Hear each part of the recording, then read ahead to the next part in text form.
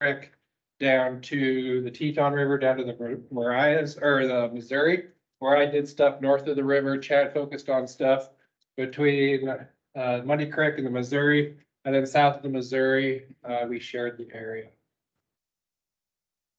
So this year we got a conflict prevention technician with a $70,000 Safari Club International Foundation grant that we received. And so now we have a full-time carcass removal person, which is really nice. And she works across the region. So she goes anywhere there's bears and there's carcasses.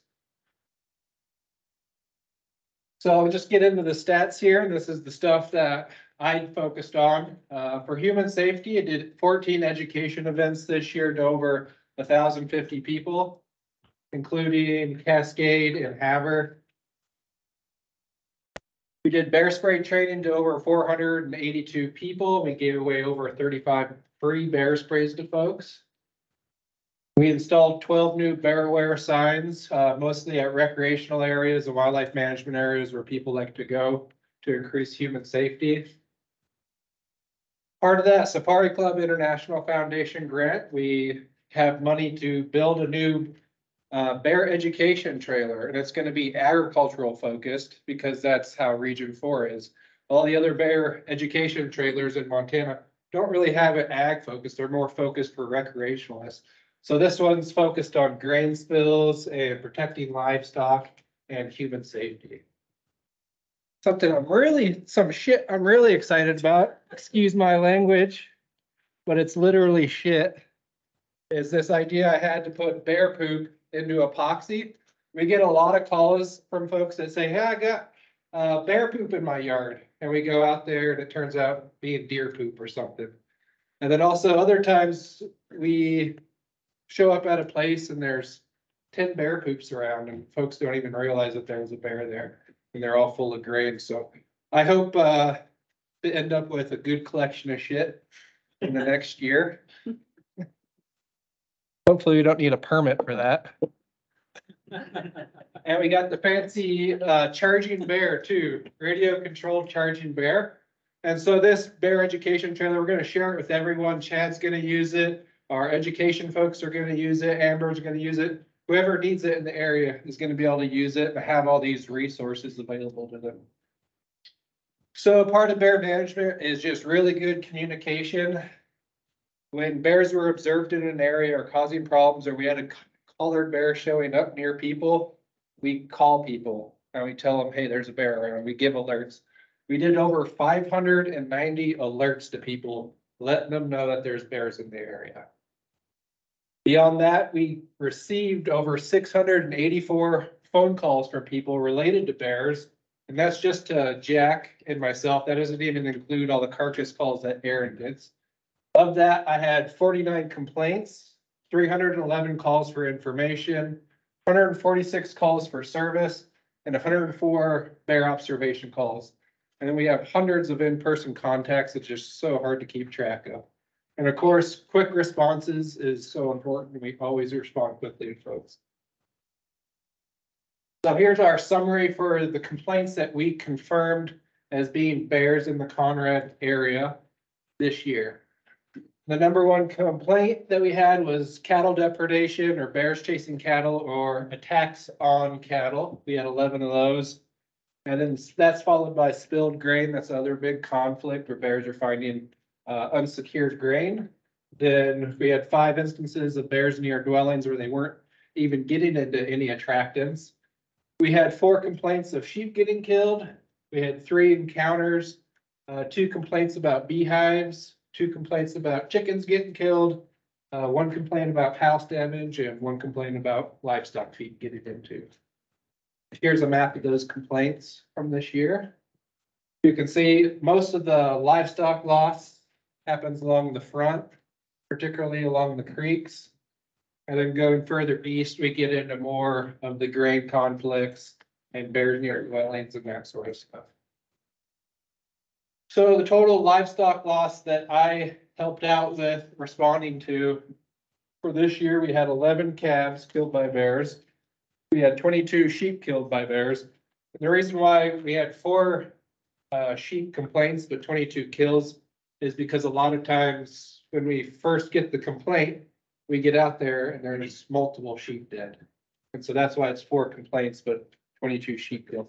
And same thing with the chickens. We had one night where 27 chickens were killed in a single night. And we had 6 beehives killed. One thing that we're running into, which is kind of a challenge, is bears attacking cattle but not killing them. And so that's really hard to respond to because you don't have a target bear to go after. You don't have a carcass to set traps on. And so that was a little bit of a challenge this summer. I think about half of those calves that were killed were attacked first and died weeks later. Part of protecting livestock is we build a lot of electric fences. So we installed 5 electric fences for livestock this year. Myself and Jack, we removed over 50 dead animals. And then I supervised Aaron, the carcass driver, who removed 462 dead animals. That's more than we've ever removed before. So the program's really growing and I think it's helping out. We had 8 complaints of bears getting into grain spills. Some of those issues were really easy to resolve, such as just putting the bags of grain into a garage where it's secure. Other issues is like when you're transporting the grain and the loaders, that's a little more difficult to deal with, but we provide tarps and we also go out and clean to help get bears out of the area. We installed 6 electric fences around crop products, so things like silage or old bins that are leaking grain that the bears have found. In total, we built 20 electric fences plus 3 guard dog fences to help keep guard dogs near homes. And then we do a lot of fence maintenance. So every week we're going out and checking the fences that we built, make sure that they're still running properly, that they're not grounded. And if the bears are starting to dig under, we run stringers down to keep the bears from continuing to dig under. Part of keeping the bears away from people is we also do a lot of scare devices. We deployed over 52 scare devices this year, 4 propane cannons. We tried a couple of the wavy men that you see in front of the used car dealerships. And I did try 1 fake rattlesnake this year with the idea that the bears on the prairie should have some experience with rattlesnakes. So you would think that would scare them away. But this bear that I tried it on didn't work. He just knocked it over. Did the wavy man work? It kind of worked. They avoided it and went around it. Another big part of Aaron's job being the conflict prevention person is securing stored grain better. So all these grain bins, they have really flimsy aluminum doors that even just a person can bend up. So it's nothing for a bear. It's just like a sardine can to a bear. And so she welds steel doors. And so we built and installed 12 steel grain bin doors this year. And we already have evidence of bears trying to get in it, but we're unable to get the stored grain, which is a way more serious conflict than a bear just eating spilled grain, because spilled grain is essentially just discarded waste, while stored grain is really where the farmer's money is. And if a bear gets into that, it creates a huge spill and it's a huge headache. For grain spills, we removed over 26,000 pounds of grain spills this year to help prevent bears from coming near farms or trying to access grain from inside the bins. We even borrowed our maintenance crew's Bobcat skid steer this year to help clean up some of these huge grain spills. This summer, we continued with our guard dog research project. We provided 4 additional guard dogs to 3 producers. The project's focusing on trying to get bears away from farms that have a lot of grain spills. And so this is the last year of that project. And now we're going to look at analyzing the data with Dr. Julie Young at Utah State University. Here's a heat map. We put trackers on the dogs, and so we'll understand what kind of distribution the dog is guarding. And then we also had collared bears and track surveys, and camera traps will help us understand if bear use of these areas with guard dogs is actually reduced. We aggressively hazed 18 bears this year. We used 33 cracker shells and 4 rubber slugs. And we obtained drones now for grizzly bear management. Here's a video. This is a video of the drone in use. This is at a colony where they're getting some grain spills. And there's a family group of bears out here that have been coming in and getting grain spills. These drones are just incredible for their effectiveness in hazing bears. For me to drive across this field and ruin the people's crops is a huge headache for them. And so a lot of times they don't want you to chase the bears because it ruins the crops. And then also having to go through gates and fences, it's just really difficult to chase bears effectively with just vehicles. The bears responded very well to the drones. They flee from them. It's also incredibly safe.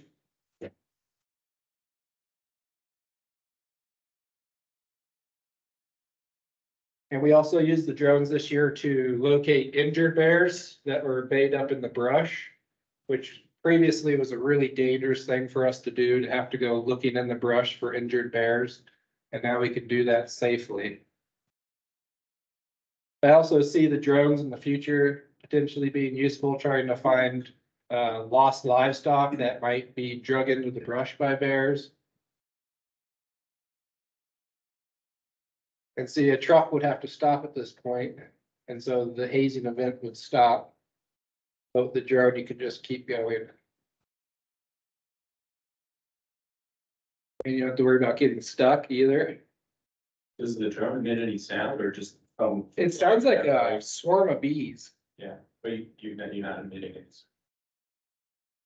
In the future, I'd like to try out some auditory stimulus and also bear spray missiles. All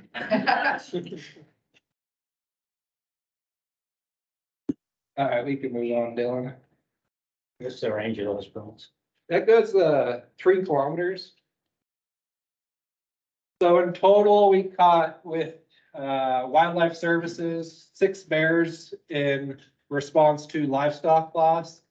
The first 3 bears was in April, and essentially a couple calves got killed on the creek. They set traps, nothing showed up within that within the response time frame. But then a week later, a family group showed up on a bone pile nearby. And so we weren't completely sure that was the individuals involved in the depredation, but we just wanted to be proactive. So we went ahead and captured that family group and relocated it to Glacier National Park. Last that we knew of that family group, they were still on the west side. And then later in September, there was some sheep depredations near Conrad.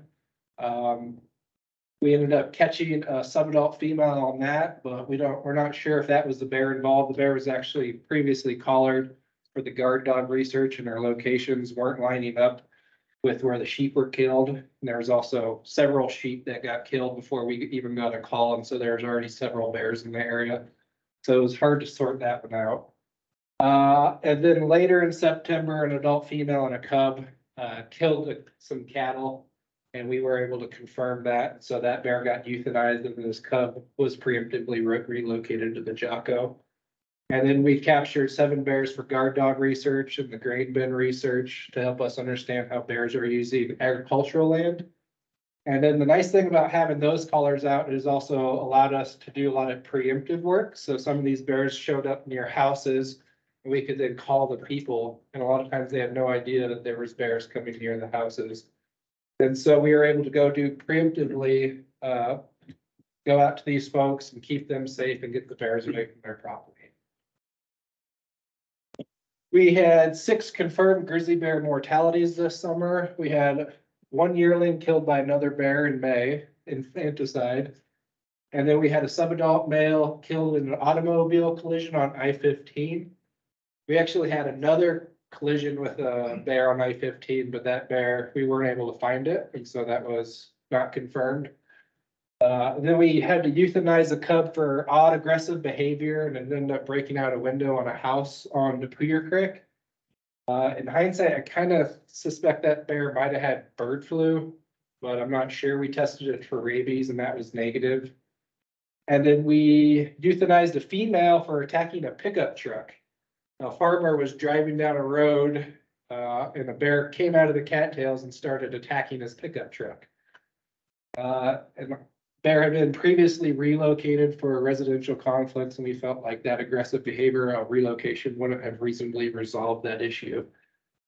And then we, as I discussed in the previous slide, we euthanized that adult female for cattle depredation. She had been in conflict with livestock before and had already been relocated. And then later in the season, we found an old cub carcass. We couldn't confirm cause of death, but it was likely killed by another bear just based on the scene that we found there. With that, big thank you, everyone at U.S. Fish and Wildlife Service, everyone at Fish, Wildlife and Parks, all of our staff, the whole NCDE team, USDA Wildlife Services, they're great. Volunteers, our research tech for the guard dog project, all of the call folks that help us get those alerts out. We really appreciate that work, and then all the people that help fund this work. We really appreciate it. Any questions?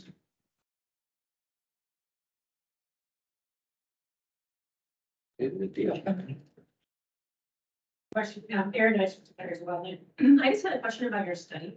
Are you guys including a social component of that to kind of get what the livestock producers, I know there's only four, but, or I think you said 4 producers, to get kind of what they thought about the study?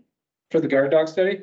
We sure are. We have a 2-page questionnaire that we're giving to the participants, and we hope to give it to more people. The way we came up with this idea is there's actually producers that are already doing this on their own, and they told me, hey, I used to have a lot of bear problems and I got this dog and now I don't have bear problems. So I hope to expand our scope of inference by getting responses from more producers that have dogs. Wesley, does everyone have the same kind of dog, or what's your experience with the types of dogs? The dogs that we put out were all really related. They're Anatolian Shepherd, Boz, or Kangal, which are all kind of in the same clade. And those seem to be very effective. Some of the work that Dr. Young has done has shown that some of the white dog breeds don't seem to be as effective, like Great Pyrenees. They're more of an alerting dog and don't really have the bravery to pursue a bear. But then there's other instances where people have like cattle dogs. Those are good at chasing bears too, so. Airedales. Yeah. So the study's over for now. Future funding for it, maybe we'll see, or what's a?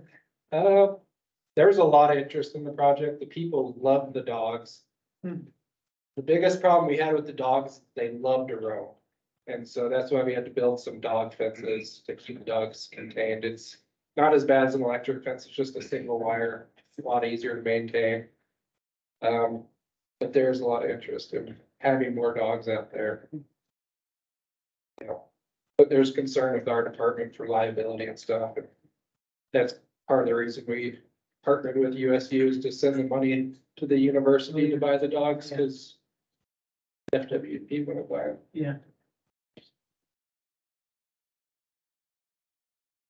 Any questions? All right, thank you. So we're gonna switch gears, Justin or Eric. Or Justine, come on up. Justine. Sorry, I looked quickly. My fault, Justine. I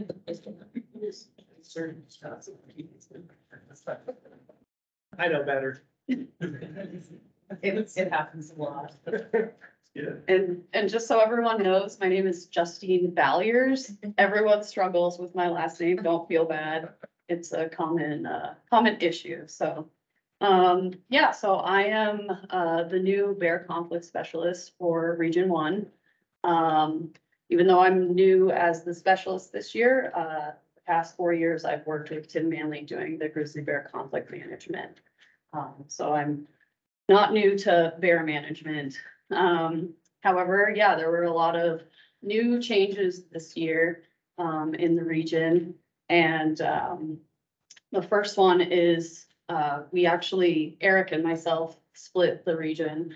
I covered the northern part and Eric covered the southern. So I was covering up to Eureka, down to Whitefish, the North Fork, and then up to Marias Pass. And then Eric was covering the South Fork, the Kalispell, Valley Bottom, Ferndale, Swan, Big Brook area. So it looked a little different in that we both were covering black bears and grizzly bears this year.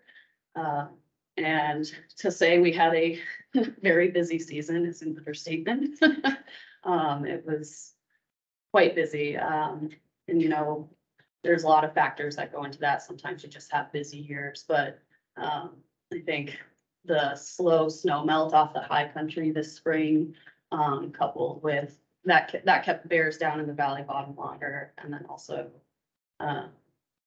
it just wasn't a great berry crop this year. A lot of spotty areas. And so, and then the valley, we just have a lot more people, we have a lot more bears, so we're just seeing an increasing conflicts every year. And then the other change was we now have US Fish Wildlife Services relocating our bears that are caught outside of the recovery zone. So overall, I think that went pretty smoothly, that transition. I think we've all worked really well together and continuing those working relationships. So and then so yeah, overall, I would say I had a lot more black bear conflicts this year, but I did have 150 grizzly bear conflict calls. 44 of those were more of just sightings, bears in yards, passing through properties and such. We had 68 responses, so physically going to the homes or businesses, what have you. And 106 of those conflict calls were bears getting into attractants. So getting into garbage was probably the major one, and then followed by chicken coops, pet foods, and then outside freezers. That was a really, we've always dealt with that, but this year it seemed to be a really huge issue. Of those 46 places that we went, that's where we did conflict prevention, put out conflict prevention equipment. So putting up loaning out electric fences, motion sensor alarms, Kodiak cans, and that number I couldn't even tell you, that number doesn't account for how many electric fences that I fixed that were already up, or putting up electric fences for people that were the landowners had purchased that equipment themselves. I don't have the numbers for those. But this year, I mean, working with Tim, we always tried to do preventative measures. First and foremost, putting up electric fence to deter bears. Kodiak cans, all securing the attractants, but I really personally tried to hit that hard this year. And kind of hold people accountable and really pushed putting up electric fence to deter animals for the bears before setting traps. I ended up catching 11 grizzlies, 4 were euthanized due to conflict management reasons. One of which was a sow with 2 cubs of the year, which those cubs ended up getting sent to a zoo in Pennsylvania. They were caught, they were just too small this summer to make it on their own. So decision was made to send them to a zoo. And then I had 1 unmarked male that was hit by a vehicle. So overall, in my area, there wasn't a whole lot of mortalities compared to prior years that I've worked this job. So as of right now, I have 5 collared grizzlies in my northern section. All 5 are denned right now. I just had my last one go in a few days ago. I have a sow with 2 yearlings, a sow with 3 yearlings, and then a sow with 1 yearling, and then a single adult female and 1 adult male, or he might actually be still out from the BIR in the spring. Of the 11 that I caught, the US Fish Wildlife Services, so Dory, he moved 3 of mine and I moved 2. So not a ton there, but I will say Rory's been great help in putting up electric fence this season. In years prior, we had time to do a lot of big electric fence projects, but this year there's just not the time. So Rory was a huge help in putting up fencing and other mitigations. And so overall in my area, Eureka and Columbia Falls are two spots that I'm seeing the most conflict with grizzlies. Especially in the fall in Columbia Falls. Every year, it's always a huge problem area. And so this late in the fall this year, I ended up having 3 different family groups in a small little patch. And one of which was actually a female with a, I don't know, is it luminary cub of the year? Cub of the year, yeah. So she was collared for trend this year. And I mean, she was in and around homes this whole fall. She's still out right now. And I only got 1 call on her. So which, looking at where she's been, is pretty shocking. And you know, you don't know, are people not calling, or is she just doing a good job? I don't know. So, yeah, which again, it brings me to my other point that more often than not, especially certain areas like Eureka, I know I'm not getting calls. So these numbers that I had said in terms of conflict calls, you know, a lot of give and take, because you just don't know how many people are not reporting things. And I've, had people tell me all the time that they're taking matters into their own hands. So yeah, just something to think about. So this season I gave 11 educational talks, did 2 bear fairs in Full Bridge and Whitefish. Did pretty good turnout. And then, yeah, some of the big accomplishments this season for us that Dylan touched upon, was Whitefish rolling out with all Kodiak cans for the city. I'm really hoping that's gonna help significantly with bear conflicts in the future. And then also I worked with Columbia Falls this summer to push an emergency 90-day ordinance through for the fall. I had a single adult bear just for, oh gosh, well over a month, just in town, getting garbage. Tried setting multiple traps, could not catch this bear. I think I have an idea of who it is. It's a bear that I've caught before, has quite a history. But yeah, I was, thinking about the fall, I was like, this is gonna be crazy. Like the spring, summer, we never had a lull. And so I worked with the city and really pushed the idea home that we have to start kind of holding ourselves accountable, taking some steps, be proactive rather than reactive.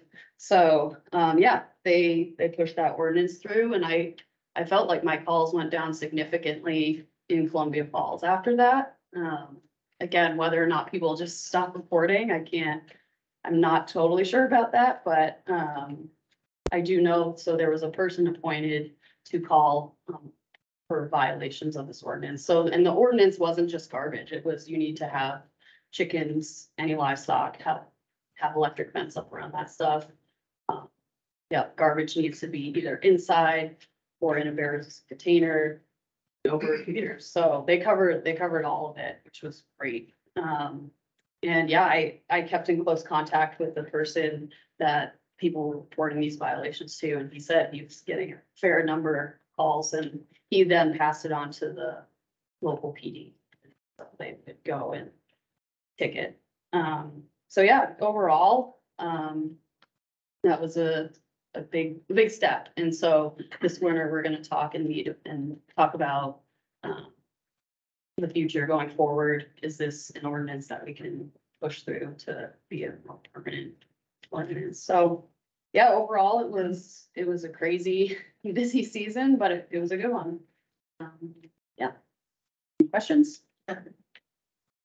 Just seeing that order, what did the community, how do they respond to that? I mean, were they supportive? A lot of people, it's a mixed Yeah. bag. You get people that are super supportive, other people are like. Yeah. Whatever, it's stupid, but, for the most part, I would say people were like, good, yeah, this needs to happen. I think generally. In talking with most people I interact with, they're usually in support of, they want bears around, they want to be able to coexist, they want. You know, yeah, they want the wildlife and they also want people held more accountable. A lot of people ask about laws and why aren't we doing more in terms of. Not just slap on the hand sort of thing. So what was the fine? I don't know how heavy it was. That's probably not much, but enough hopefully that, I mean, I do know what people were calling it in and, yeah, so. How did they roll in the livestock component? Was it just whoever had chickens or two guinea hens and a goat in their backyard, or was it for horses and cattle? That stuff? I believe it was like more small, like in town, in the small town of Sioux Falls, it's, yeah, you're gonna have people just with chickens. It's gonna be the small livestock. And I think that's kind of. Cause this, yeah, the ordinance was for within the town versus like the outskirts, Sure. yeah. I was gonna ask about the outskirts and just what your thoughts are on the likelihood or what the attitudes would be for people that are living outside of the city limit or more in the county jurisdiction. Yeah, Is that gonna be a much harder sell? yes, yeah. And the big thing that I pushed within the city was showing them how many grizzlies, I mean, over the past 5 years that I've been doing this, I mean, it's always, we've had quite a few grizzlies in town, I mean, in downtown Columbia Falls. And, you know, you drive around, it's dark, a lot of these streets are not lit. And so I really pushed, you know, at some point, we're gonna have an issue here. We need to start thinking about how we're gonna go forward. Yeah, I think the outskirts it's a harder sell. Starting, And then the other thing is, there's always been a major, that area on the, I don't know, I wish I had a map for you guys, because you probably all don't know like Columbia Falls super well, but that eastern part. Oh, okay. It's funny. Yeah, Nice work, Dylan. thank you, Ask and you shall receive. Yeah. right? Where would you like me to go? Oh, oh God. So yeah, just, I mean, the river corridor, essentially. We have a park in there. And then it's always been a major corridor for these bears to travel. You get a lot of natural foods. Yeah, think just you have- following this whole river. And then, I mean, we're Tea Kettle Mountain and then Glacier is just right down there. So it's just a natural corridor for that. And so the eastern side of Sioux Falls is where we see most of this grizz activity and them hitting garbage. So I really push that. If we're, you know, even when I went to the city council, I just said, even if we can just get an ordinance for one side of town and start there, if, you know, we start small, but it was great because they were all about just doing the whole city. So, but yeah, this River's Edge Park, there's always a lot of bear activity in there. And then up across the area there, we have a lot of bears that spend a lot of time in here. And yeah, it just made sense to implement some sort of strategy to mitigate conflicts, because it's every year it gets a little bit worse, so. Nice job, Jesse. That's awesome. Can I ask one more question? How are the two ordinances handling the big round floppy dumpsters that they have The black 300 Yeah, gallon containers. from the public? So in Columbia Falls, so I'll start with Whitefish, you have to, they pick up your garbage. They got rid of all of those in Whitefish. Did we go to nineties? So, Nineties? yeah, everyone's getting a 90 For households. for households, yes, Still have the. yes. Nine. We, Big ones, in the. For alleyway businesses. by Businesses like downtown. It's still a huge problem and they're trying to. baby steps. There's no. Yeah. Yeah, so, for households, they're gone, but yeah, businesses, it's still a thing. So, yeah, process, and then Columbia Falls. Not everyone, if you don't want to have your garbage picked up, you don't have to. A lot of people go to the green box site. And so, those people have their own container.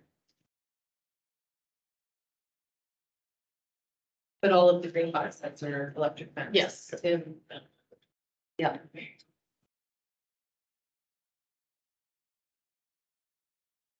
Any other questions for Steve?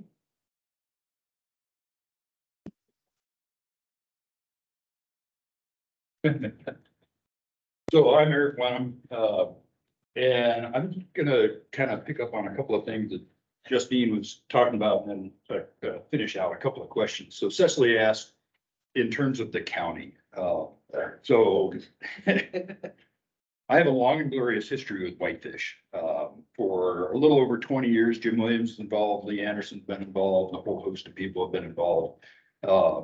Trying to get Whitefish to be sort of the shining beacon of western, northwest Montana, the West Yellowstone, bear-proof the entire community. We can do this. You have money. You're an affluent community. We can make this happen. And for years and years and years, we continually got pushback.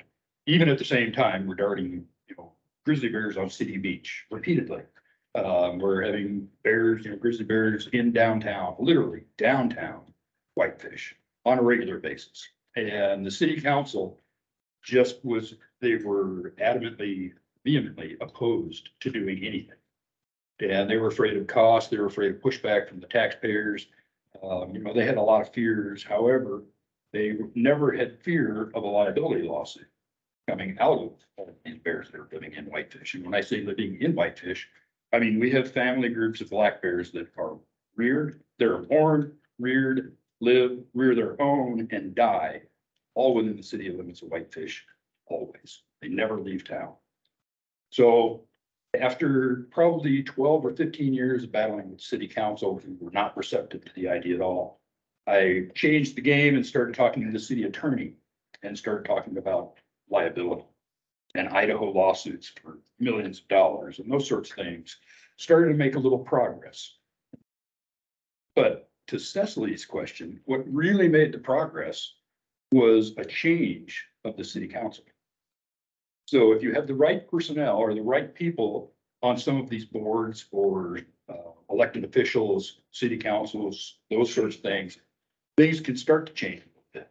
And about 5 years ago, it seemed like we were starting to make a little bit of headway. And it was simply because there had been a change on the council.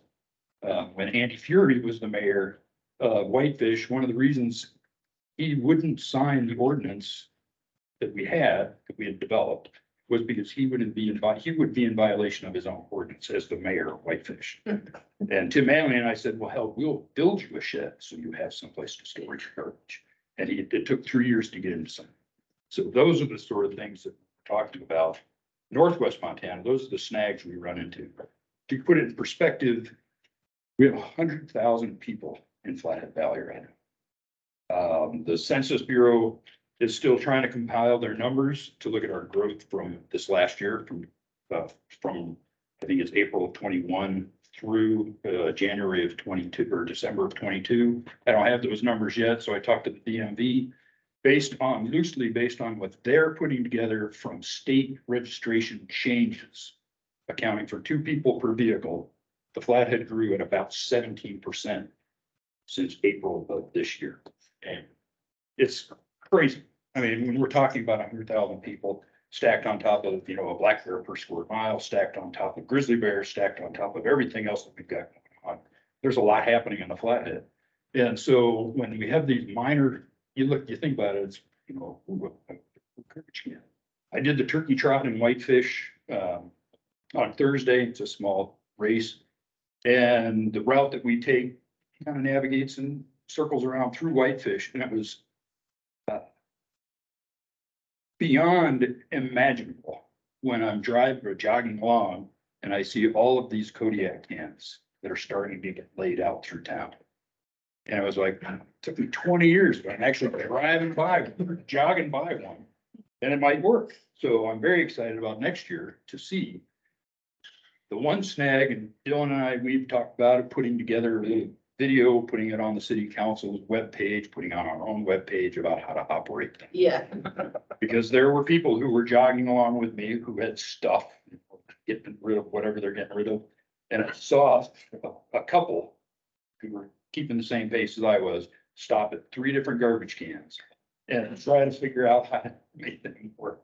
So we still have work to be done on that front, but I digress. So, but it is kind of gratifying, and it is a change of people.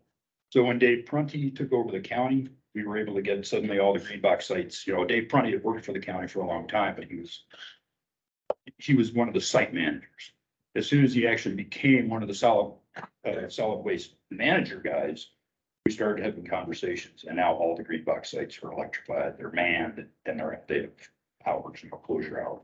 So with the right people in place, things can happen. So it's kind of gratifying to see what's going on. So just to put it in perspective, I'll give you some numbers real quick. And since I'm going to tell you that, I'm just going to jump ahead for a little bit. So we have 100,000 people in the valley. 87% of my management radio callers are still out and active.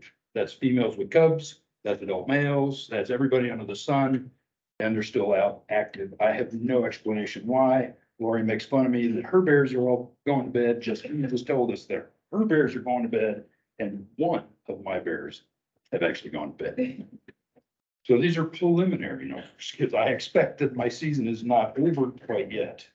So 293 calls about bears that are in conflict of some sort. You know, ours, again, we don't have the or the grain bins. We have a few kind of issue here and there. We don't have the livestock. You talked about livestock. And I'll go down another rabbit hole just on that note. Our biggest problem is we have hobby farms. And that's 3 chickens, a duck, and a goat. And I can go to Murdoch's and buy a new batch of chickens for $3 a piece. So what do? I put no capital expense into securing my $3 chicken. That's the number one. Jamie Jonkel, wherever he is, several years ago coined chickens as the new trash. And he was spot on. Trash is a huge problem, of course. Chickens are probably our number. I got it. It's chickens. Like my God, but chickens are definitely right up there as a very close second in terms of what our problems are, and that's because of hobby farm and the county, the city ordinance. The county doesn't have problems. So those 293 calls, I responded to 78. Resulting in 18 management captures. And of those 78, that includes everything from just walking on their property saying, hey, you should get that secured, that's a problem, and electrifying that, to setting a culvert trap, all the INE, you know, information education campaigns that we can throw at people, all the brochures, all the stuff that we've got. You know, it's always kind of that constant INE battle going through with the publics. Of the 18 management captures, only four, which actually kind of surprised me this year, considering how many bears we had on the landscape, getting into things. Only 4 had previous management histories in my area. So I'm South Highway 40, all the Swan and all that. So it resulted in 14 new bears, which a couple of theories, operating theories. One, we have more bears on landscape, but a lot of these were middle age or, certainly adult class bears. So they're not new bears on the landscape. I think because we had a pretty widespread food failure, huckleberries were a complete bust across the ecosystem or across our part of the world. And so I think we're seeing a lot of interior bears coming out. And I don't know that for fact because the ones that are radio collared haven't left to go home yet. Because they haven't left. So it's gonna be interesting to see when they start to den and if, when we actually have good food production year, if they stay at home. Yes. I was gonna ask if that, do you think that's due to they're still out because they didn't build up enough fat storage, or do we have any, I'm just curious. It's a great question. Don't know.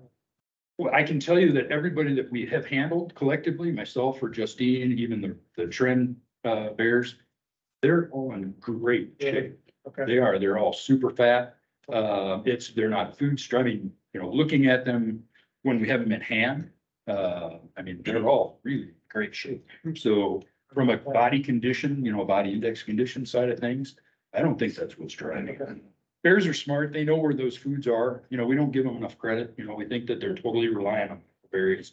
But we know that that can't possibly be the case, but we don't give them enough credit. They're crafty at finding those other things without necessarily creating management problems. But there's always those few or 18 that do wind up getting in management issues. So, and again, we talked about relocations, the big change with the Fish and Wildlife Service. So of those 18 bears, 16 were relocated. I did 7 of those, and then Rory and et al. Did 6 relocations for me for a total of 9 bears. So a couple of family groups got thrown in. That was 7 mortalities. 1 was a management removal. 1 was removed for health reasons, and we kind of had, Wesley alluded to it, Chad had a bear. I had a couple of year grizzly bear that I'm not sure, we sent it off for rabies, we sent it off hopefully for encephalitis, but because of the rabies test, they got rid of the brain when they had it after the rabies test, so we're not going to get the encephalitis results back. I suspect that's probably what it was.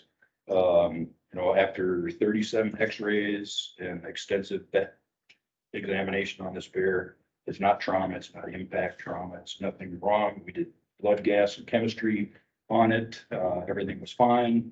The only thing that might be wrong is a brain related issue. And there's only 2 things that are left. One is encephalitis, it's a congenital brain defect, and we don't have the brain anymore. So I don't know. We had 3 automobile strikes. We had 1 that I kind of labeled malicious. And then I had 1 confirmed but highly probable home defense. And that's a bear that was shot at point blank range of 2570 through the kitchen window, somewhere in the upper chest. It led like crazy, and we couldn't recover anything. So I don't know. We don't know sex yet. We've got DNA results back. But I suspect it's likely a sub-adult male based on everything that was at the site. But I have no carcass. No, okay. So status of radio collar bears, like I said, 87% of my bears are still out. That includes adult males, adult females with cubs, and adult female with 3 cubs. And then I do have 1 cub of the year that's wearing a VHF ear tag transmitter that we're kind of experimenting with to see what she'll do. I just put that out about 5-6 days ago, and so I haven't had a chance to fly or whether it's been kind of cruddy. We released it in Swan for easier monitoring from the ground, but then I haven't been able to get into the air to actually do anything with it yet. Tracks and remote cameras and reports from the public indicate that I have numerous bears that are still unradioed bears that are still out and about. And so, like I said, my numbers are pretty preliminary. I don't think I'm hoping. But I thought that when we were at -1 degrees, that I thought maybe that was bears were going to make a final push. I had a couple bears go up slope and they all come back down. Apparently they, I think what it is, Lori says it. Well, Lori has her own theories. I think it's just they don't want They miss me too much. Yeah. Oh, yeah. So with that, I think, I'll just, that's kind of summarize real quickly everything that's been going on, and I'm hoping that maybe things will actually start to get better for me. And with that, I'll take your questions.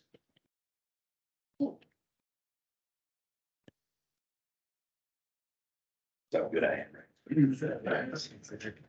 That good. Okay, switching gears to, Region 2.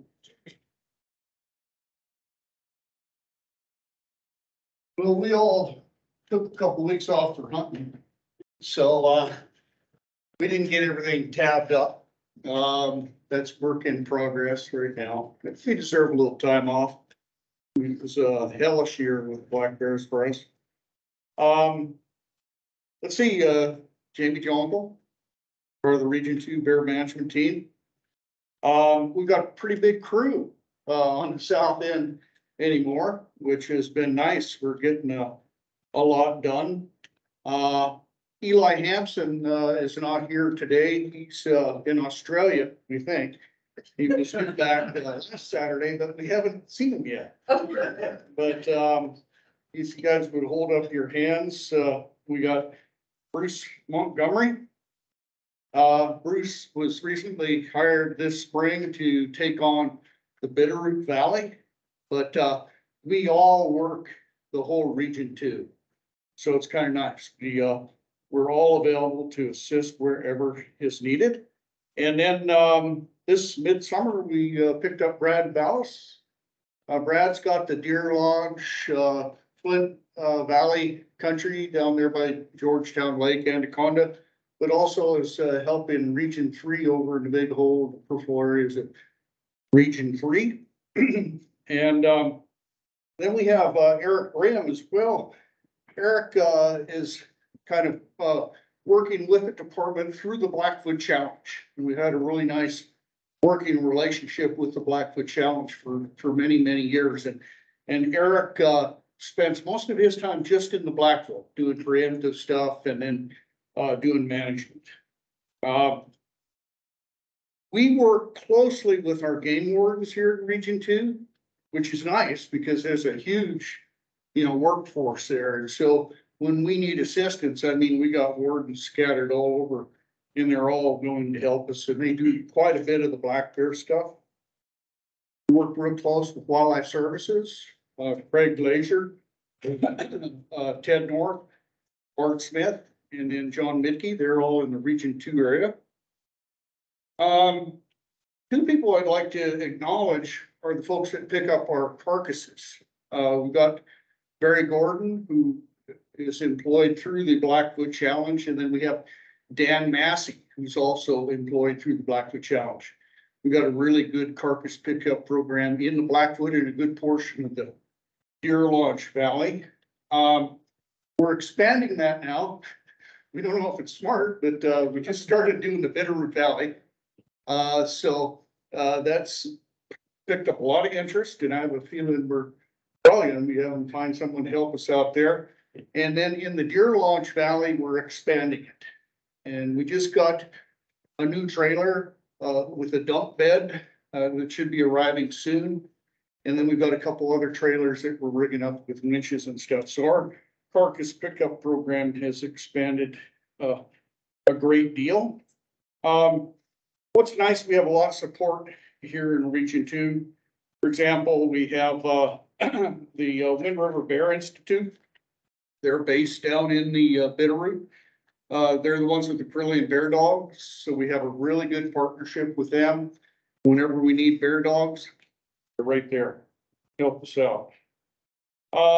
Let's see, we work closely with the NRCS, Defenders of Wildlife, the Wildlife Services fencing program. And we just do a ton of fences, all sizes, big ass fences, medium sized fences, little fences. We put out a lot of fences, and Eric did give me a list, but I won't name them all. They're too long, take forever to talk about all the fences that we put in this year. Let's see, we also work with people in carnivores. Lisa Upson, and then Kim Johnson's really helpful in that high divide country. Great Bear Foundation, boy, they do all of our apple bleeding. They pick a ton of apples. And a lot of those apples, go to the cider house and some cool stuff there. They also assist us with a lot of the I&E efforts. We also have a group here in Missoula that started a GoFundMe site. And then actually work with a cider company a local brewery to make a beer that was pretty good, an apple beer. That GoFundMe site is allowing us to pick sites just here in the Missoula area where we have a lot of conflicts with those round tubs. And pretty much the only thing you can do with a round tub or if there's just a gob of little tiny rollouts that are non-bear resistant, is a containment shed. It can either be electric or metal and just completely contained. So with that GoFundMe site, we're building a lot of those containments structures. Let's see, Chuck Bartabaugh, Be Bear Aware program has his bear trailer. He's out there all summer, parked somewhere, working in some little community somewhere, helping us with all of our talks and presentations. He's always there with his Be Bear Aware trailer. Big thanks to Blackfoot Challenge and the Partners program who do all that work in the Blackfoot. The Blackfoot's coming together nicely. We've done a lot of stuff in that valley and been very progressive. And it's because of those two NGO efforts. And then just a big thanks to all the communities, private citizens, neighborhoods, NGOs, agency staff that we work with. We couldn't do it with all, but we got a lot of help here in Region 2. We just like to acknowledge that. Like I said, black bears were nuts this year. We did have a food failure of some sort. We can kind of take stabs at why we had a food failure, environmental changes, climate change, all that kind of stuff. But all we know is that we were busy from May on, just constant black bear stuff. And it's still going on. In fact, we got a bear working the Edgewater here, Burger King and Pizza Hut, just, across the block here. Piltsville, Bonner, still have a ton of black bears working the rattlesnake. Bitterroot, a few bears. Grizzlies, still very active. We don't have a lot of collared bears, but the two little ones, are they denned yet from the Bitterroot? Or are they? Yeah. They are denned, okay. But we've got a lot of grizzly activity still up in the Blackfoot. And of course, I'm getting a lot of phone calls from the trappers. Everyone wants to, because November had that snow, they're like, oh, start trapping now. So a lot of these guys are really pushing for an opening before January. And I'm having to tell these guys that, man, we still got a lot of grizzlies out. Family groups, lone bears, all through the Blackfoot. It was fairly quiet with the grizzlies. We had plenty of conflicts, but the food failure didn't seem to impact our grizzlies down here like it did the black bears. I think they're just a little bit more adaptable if you can, find some other food sources. Let's see. So, like I said, I haven't had a chance to really go through the data yet and figure out all of our conflicts. And, just like Eric, we could have a calf killed tomorrow or a grain shed hit tomorrow. So it's not over till the fat lady sings. Usually most of our bears are totally denned by just before Christmas, every year. There's always one or two lurking out, even sometimes in January. It seems like in the spring, it's usually March 3rd, March 8th is when our first big males come out. So this year we had 6 mortalities. We had a cub of the year, killed midsummer by vehicle on Highway 200 near the North Fork of the Blackfoot River. This was actually a cub of a female that was really getting into a lot of conflict. She was hitting brain sheds, barns, the whole 9 yards, and she was dragging these cubs back and forth across Highway 200. And that little cub did get smucked.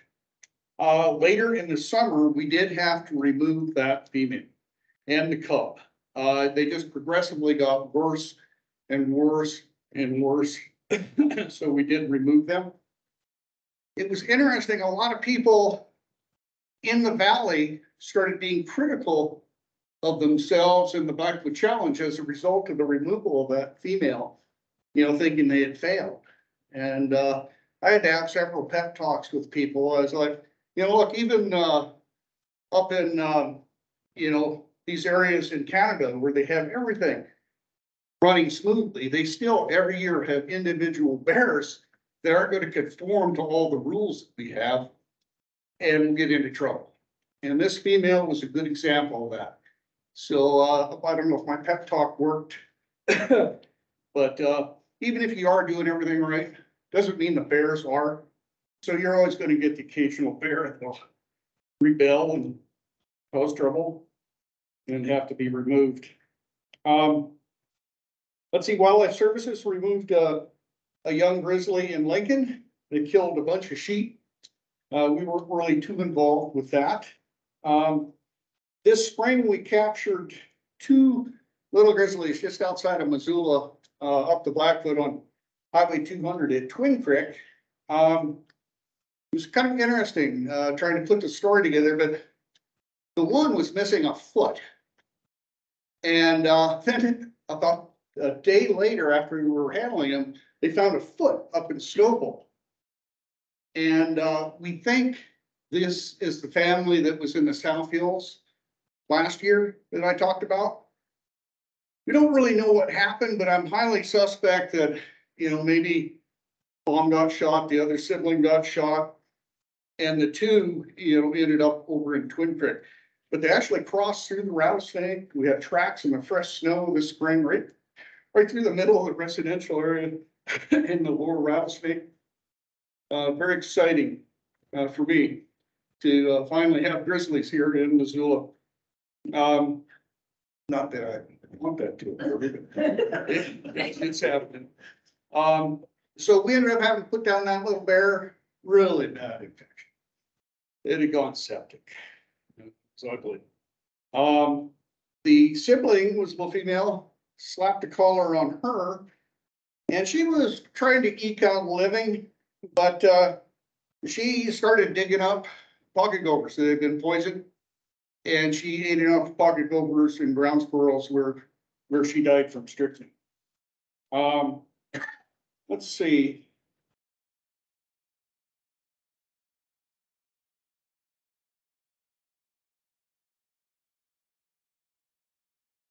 Yeah, that pretty much covers that. We had a few possible roadkills, additional roadkills that when we did respond, we could never find anything, but people just swore up and down, there's a dead grizzly laying right there. And by the time we got there, we couldn't find it. Let's see, research trapping. Usually we could find a couple weeks to do some research trapping. It was too busy this year. And we're hoping next year we can do some, but did get some baits out up in Gold Creek, just outside of Missoula again. And got photographs of 3 big adult males there. So anymore, like I always used to tell people, the grizzly zone is up 200 until you get to about Clearwater Junction. And then once you get past the big cow statue, you're going to be in grizzly country. Last year I was saying Potomac.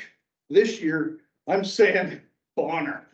We had a lot of grizzly activity, a lot of verified grizzly activity in and around Bonner and upstream from Bonner. So, the zone is here. It's in Missoula. Grizzly bear management. One, big male, an old research bear was captured by Wildlife Services. We called him Lucky 4. He killed a calf, out of Lincoln and, he got another chance, got relocated to the South Fork of Flathead. We had a handful, or Wildlife Services dealt with a handful of calf depredations in and around that Ovando and Hillville country, but no other captures. But I haven't tabbed the total up yet. We usually average about 8 depredations a year in the Blackfoot. And then of course there was that female that was raising heck, that we had to put down with the cub. She was responsible for the bulk of our conflicts. I'd say 20 of our conflicts were her. But we did have a male grizzly, we think it was a good adult male, working Potomac pretty hard, hitting the dumpsters, hitting the garbage cans. And at one point, we believe he went over on the Clark Fork face and was working Kramer Creek and Donovan and Kendall for a little bit, came back and, he's introduced us to a lot of people in Potomac. And we now have a working group in Potomac, 2 working groups actually. And making some headway, got some bear resistant lids in place and just, we got people that are concerned now and willing to work with us. We had sadly, it was a female that we had collared a while back, had an ear transmitter in the Woodworth area. She showed up and she was getting into chicken coops and grain sheds. She was responsible for about 4 or 5 of our conflicts. Hopefully she'll straighten out. But what was nice is Eric and others were able to just follow her and get electric fence up. Wherever she hit, you put up temporary electric fence. And it's nice now the community is very interested in doing permanent electric fence slates. Then we have another family group, a female that was also, I think, causing some trouble last year in that Ovando Hillville area. Grain sheds, Crystal Lick, the creek feeders. So she got into trouble 4 or 5 times in the Hillville area. She also likes apples. But really it was pretty darn quiet with grizzlies compared to other years. And amazingly, Seeley Lake was totally, Seeley Lake can be a war zone. It was quiet with black bears and quiet with grizzlies. And we just had a patchwork of berry crop, some places hucks were good, some places hawthorn were good, some places choke cherry were good. But it wasn't, the thing we didn't have this year was that massive hawthorn choke cherry crop, that was everywhere and abundant. So it's a little unusual here. We continue to do, tons of prevention, work with lots of NGOs, have lots of partnerships. Like I mentioned, those containment structures around garbage sites are one big thing. We push, rollouts, bear resistant rollouts. They got a lifespan of 3 or 4 years if you're lucky. We push these metal dumpsters, these metal lids. You buy them, you think it's solved. Chris, they don't work in 3 years. But these containment structures last for a long ass time. So that's where we're going, get it contained and in behind a good structure that a bear can't break into. But it's simple for a person to use. Like I said, big fence projects up in the Blackfoot, working with NRCS. Multiple other projects with defenders. The Bear Smart program in Missoula is rolling along real nice. It's been so crazy with black bears for about the last 3 or 4 years. And people start crabbing at me and crabbing it up the rest of us, and we're just like, oh,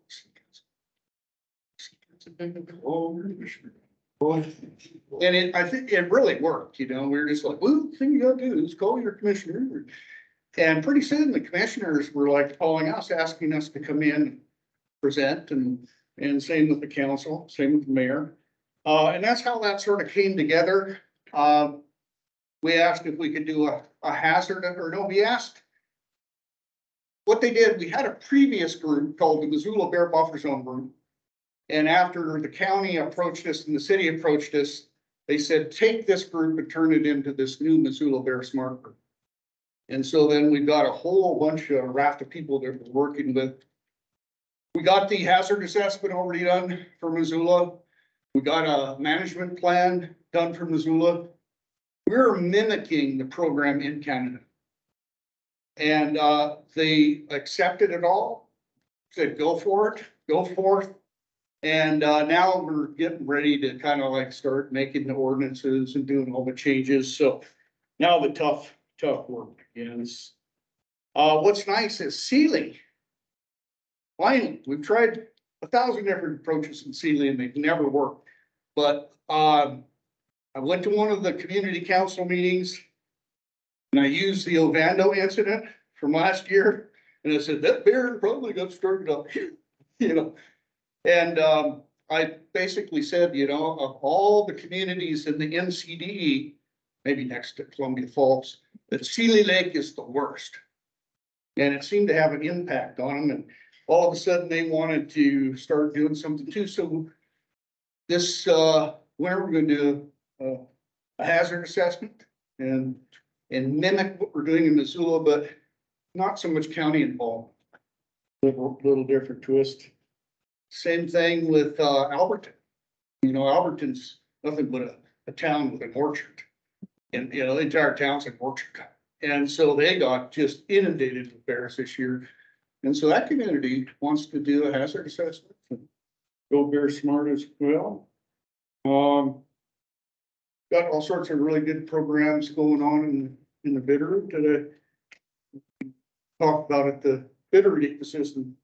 So committee meeting, we won't go into that, but Brad's just doing a ton of stuff up in the Deer Lodge Valley and we're rolling along up there. Southern Grizzlies, I always give you a little update. Like I said, around Missoula, we're starting to see a lot of grizzly activity. Miller Creek, just outside of town, Lolo. So it's starting. And then we had these two little grizzlies that Bruce caught that showed up down in the Bitterroot Valley. After we collared them, we're hoping they'd stay there, but of course they both, you know, pulled out. And are you going to show a little? I do have a little animation of what they did. I can show it a little later. I don't have it here, but. That'll be cool. That's pretty much it. You're gonna have to wait for your hair samples. What? Yeah, I'll get them to you next week. We haven't even. Oh, yeah, Lacquers. but that's it. Questions for Jamie? I got one, dude. Did you notice, the similar things that Eric noticed with the condition on those bears, even with not the greatest of, food source use of their body conditions were still pretty good? You know, we just handled a few. Of course, those two little ones in Twin Creek were nothing but skin and bones, barely hanging on. But all the others, yeah, they were doing just porky. I think, you know, when the berries are crapo, they find other food sources. And sadly, you know, some years it's like human food sources. Just anecdotally, like we have just a ton of black bears in town. And normally the bears we have in town, you know, are the spindly little, you know, punker looking 2-year-olds, you know, that have that weird dorsal strip and big ears, and the females with young or the cubs, or the cubs. This year, big males in town. I don't know if you guys saw that up in Region 1, but I mean, just at Bernice's Bakery, we caught 5, I mean, huge adult males.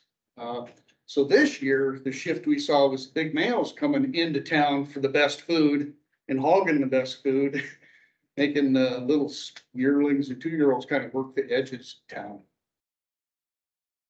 Is that a plug for Bernice's? Is that Yeah. What's that? plug for Bernice's? Yeah, yeah. Cakes and. Yeah.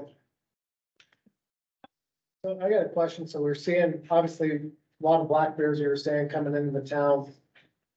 When we have that, do we see kind of that next year, them kind of doing the same thing because it's now a learned aspect, or what if we, do Yeah, we have any kind of, yeah, and sadly, when they start doing that, goes in the memory map. Yeah.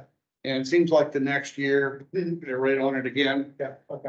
But after a time, I think I even found out that with looking at some of these female grizzlies that come into town and are raised in town, they can, shift and go back to a wild food base for many years. But then when you have a food failure, you're Back down. Okay. right back. Any other questions? Jamie?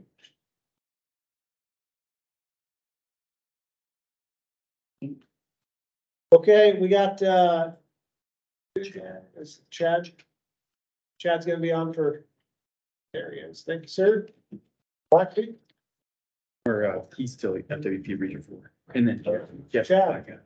I'm Chad White. I'm a bear specialist out of Shoto. I queued this up. What's that? You want me to queue up that? Yeah, please. Daniel's actually gonna try to do it online, so maybe don't do this. He might okay. just share.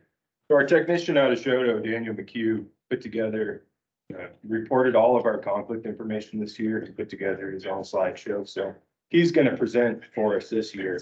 And I've been really impressed with Daniel. I think he's doing a great job, and I'd like to see how he does for all of us. But I'll be around to answer any questions, but Daniel's gonna try to screen share. He's home right now.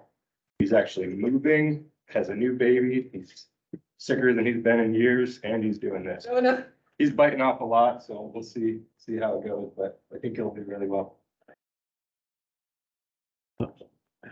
Back. Yeah, hey, can everybody see me there? Yes. Hey, yeah, I'm like, as Chad alluded to, I'm a little sick, so excuse any coughs you might hear. I'm gonna give this screen share a go. Not as familiar with Teams. Is that working?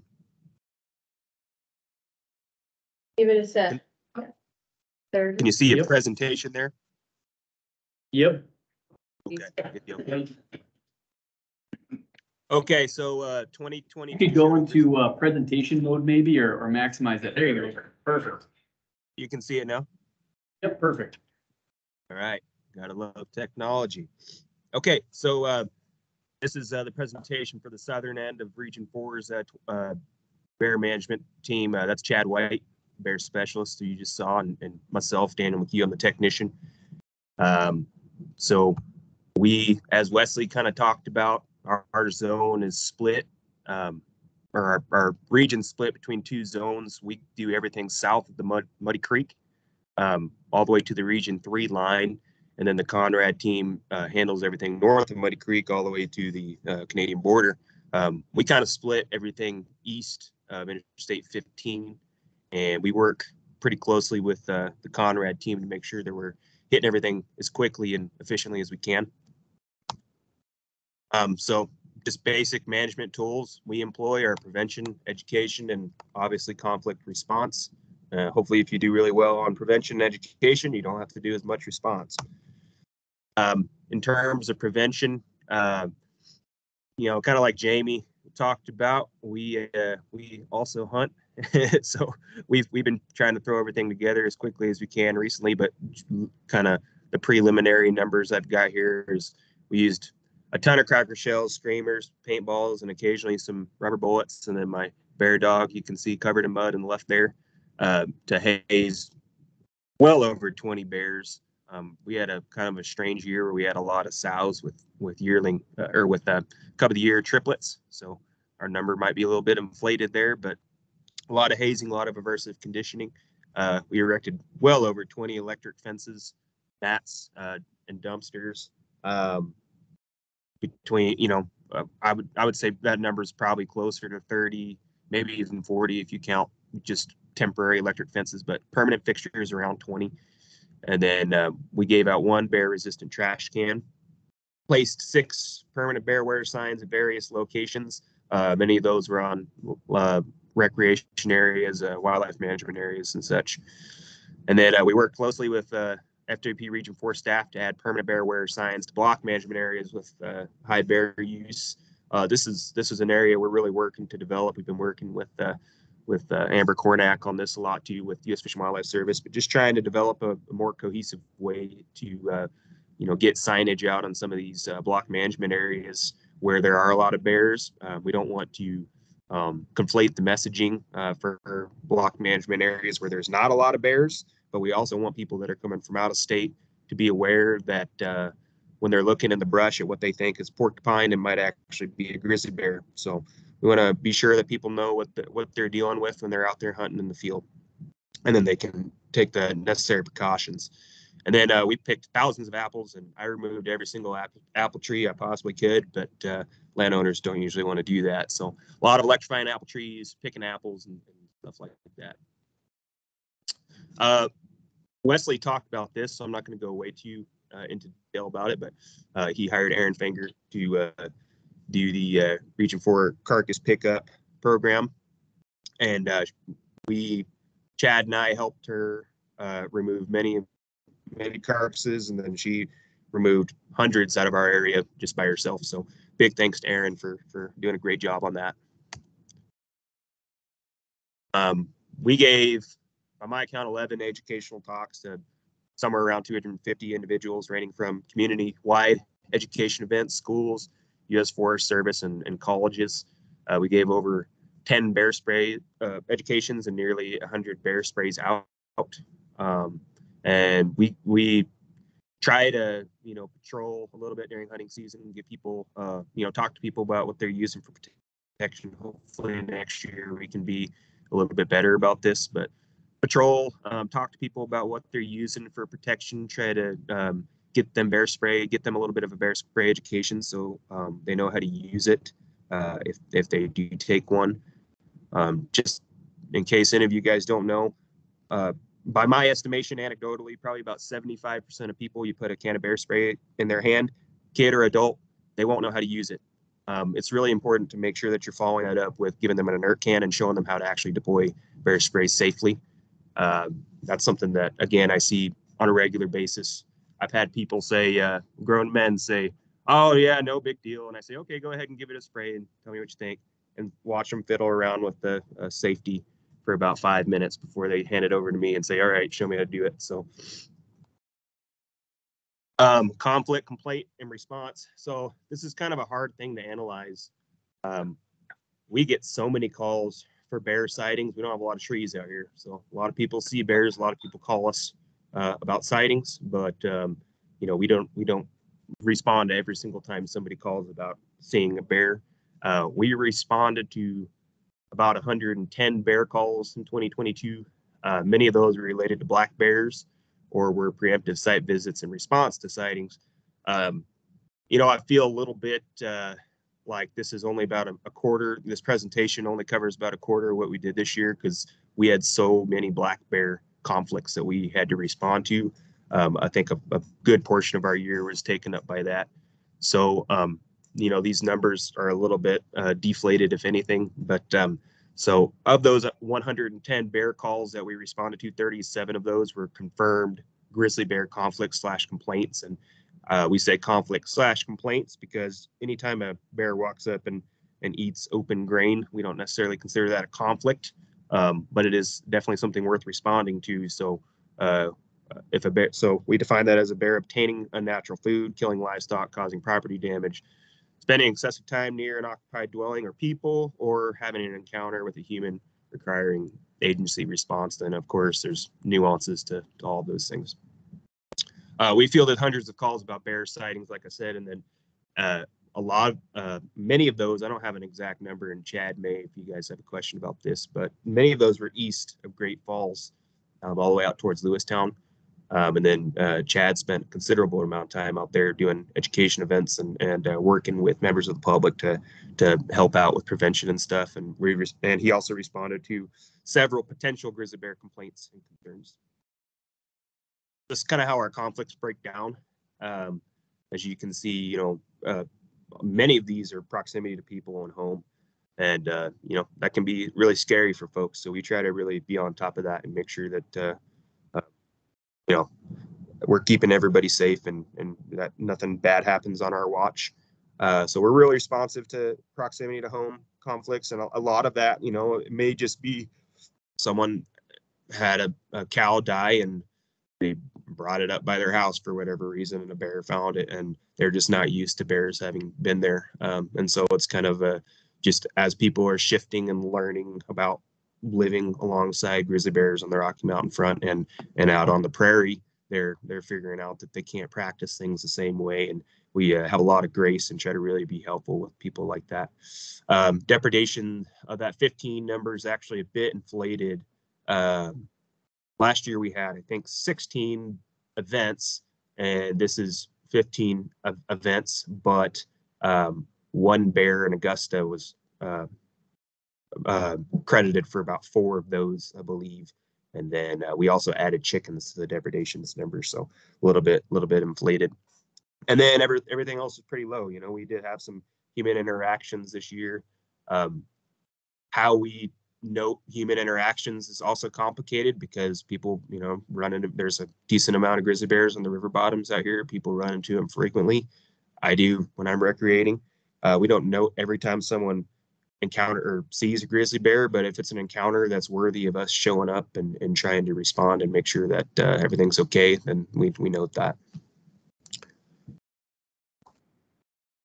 So depredations by type, these aren't the numbers of animals. Well, I guess the cattle are, but these are the numbers of depredations. So we had 5 poultry events, 1 sheep event, and it actually was only one sheep and 8 cattle, many chickens and many turkeys, oddly enough, a lot of turkeys and a lot of ducks this year. So grizzlies were getting creative. Oh, one really important thing before I leave this that I noted down here is that USDA Wildlife Services does a great job picking up the depredations, and our responsibility is just to help them out in whatever way that they need. We don't take the lead on that unless they ask us to. So the numbers that Wildlife Services is going to have could be a little bit different than us. That may be something that if you're more curious about what the actual depredation numbers were out here, might be a livestock loss board question. I think there we go. Okay, captures. We didn't have a lot of captures this year. We trapped and collared 5 management grizzly bears. 2 of those were preemptive management captures and released on site, and then 2 were relocated by U.S. Fish and Wildlife Service specialists. 1 was euthanized due to poor health. We participated in handling efforts with Conrad Bear team when we could, but as the season went on, and you guys have talked about the food failure a lot, it hit us really hard and hit our black bears really hard. We had a lot of black bears coming out of the mountains and onto the plains and getting into trouble. We just didn't really have the time to respond or to help out Conrad team as much as we would have liked to on some of their handling. So didn't handle as many grizzly bears or collar as many. We had less mortalities this year, but they spiked toward the end of the season. You can see in that picture there, that's a really old gal that I discovered, or that a hunter discovered, and she had been dead for a while. Not sure about her cause of death, but she was very old. Recovered the remains of 8 bears. 4 of them were management removals due to livestock. 1 was vehicle hit. 1 was removed due to illness. 1 after being wounded by a hunter, and then 1 pictured on the right died of unknown causes. And then community outreach, this is kind of a thin slide, but doesn't represent the work that we've done, especially with our surrounding communities like Choteau, Dutton, and Augusta, and Fairfield. This is our second year here trying to get things rolling, and so and pick up where Madel left off.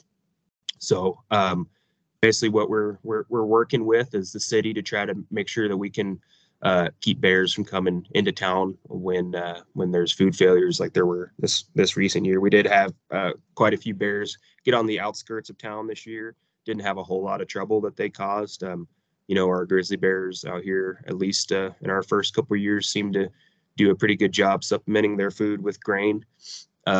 So yeah, we didn't have a lot of conflicts, but we did definitely have a couple. And grizzly bears being in town is not something that excites people. So we try to respond to it pretty aggressively if we can. We work closely with city and community leaders across the East Front to give the most updated conflict prevention information, and then just meet the needs of the communities. Different communities on the front have different needs, and we try to keep up with them. We use the neighborhood call trees out here on the Rocky Mountain front, which is basically if there's a bear sighted, in somebody's neighborhood, we have call tree coordinators we can get in touch with, and then they can let everybody know in the area that there's a grizzly bear, and keep your trash up and all that kind of stuff. And the primary thing on that is that we're trying to work on getting more of those going, but also trying to figure out when exactly is the best time to use them. Because if you're over communicating every single time somebody sees a grizzly bear, the message gets lost. So we want to make sure that we're using it in times when it's got its most efficacy. We use a call multiplier alert system. It's not very efficient. It's very expensive. We used it 3 times, and that's when it's something more severe, like an attack or something like that people need to know about, or an event that's inside city limits. And basically what that is we record a message, and that goes out, that calls everybody who's signed up, about 4,000 people in our area, and they get notified. We have to manually input every single person and manually take out every person that no longer is associated with the phone number that we have on record. So it can be a lot of maintenance, but it's kind of the best way that we have without like using social media or something to communicate with people what's going on. And we also work pretty closely with local media, statewide media as needed, in conjunction with Helena. We're working to find the best way possible to share vital information. Kind of as I noted, we don't have the most efficient ways. So I think going forward, that's something that we're going to continue looking at to try to be better at.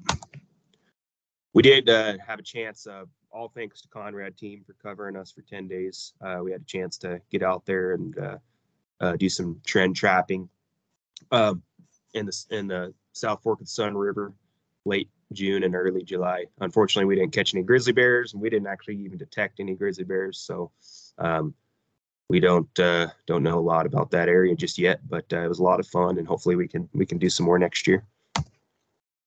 So big thanks to Freeze Out Lake staff. They're really helpful this year.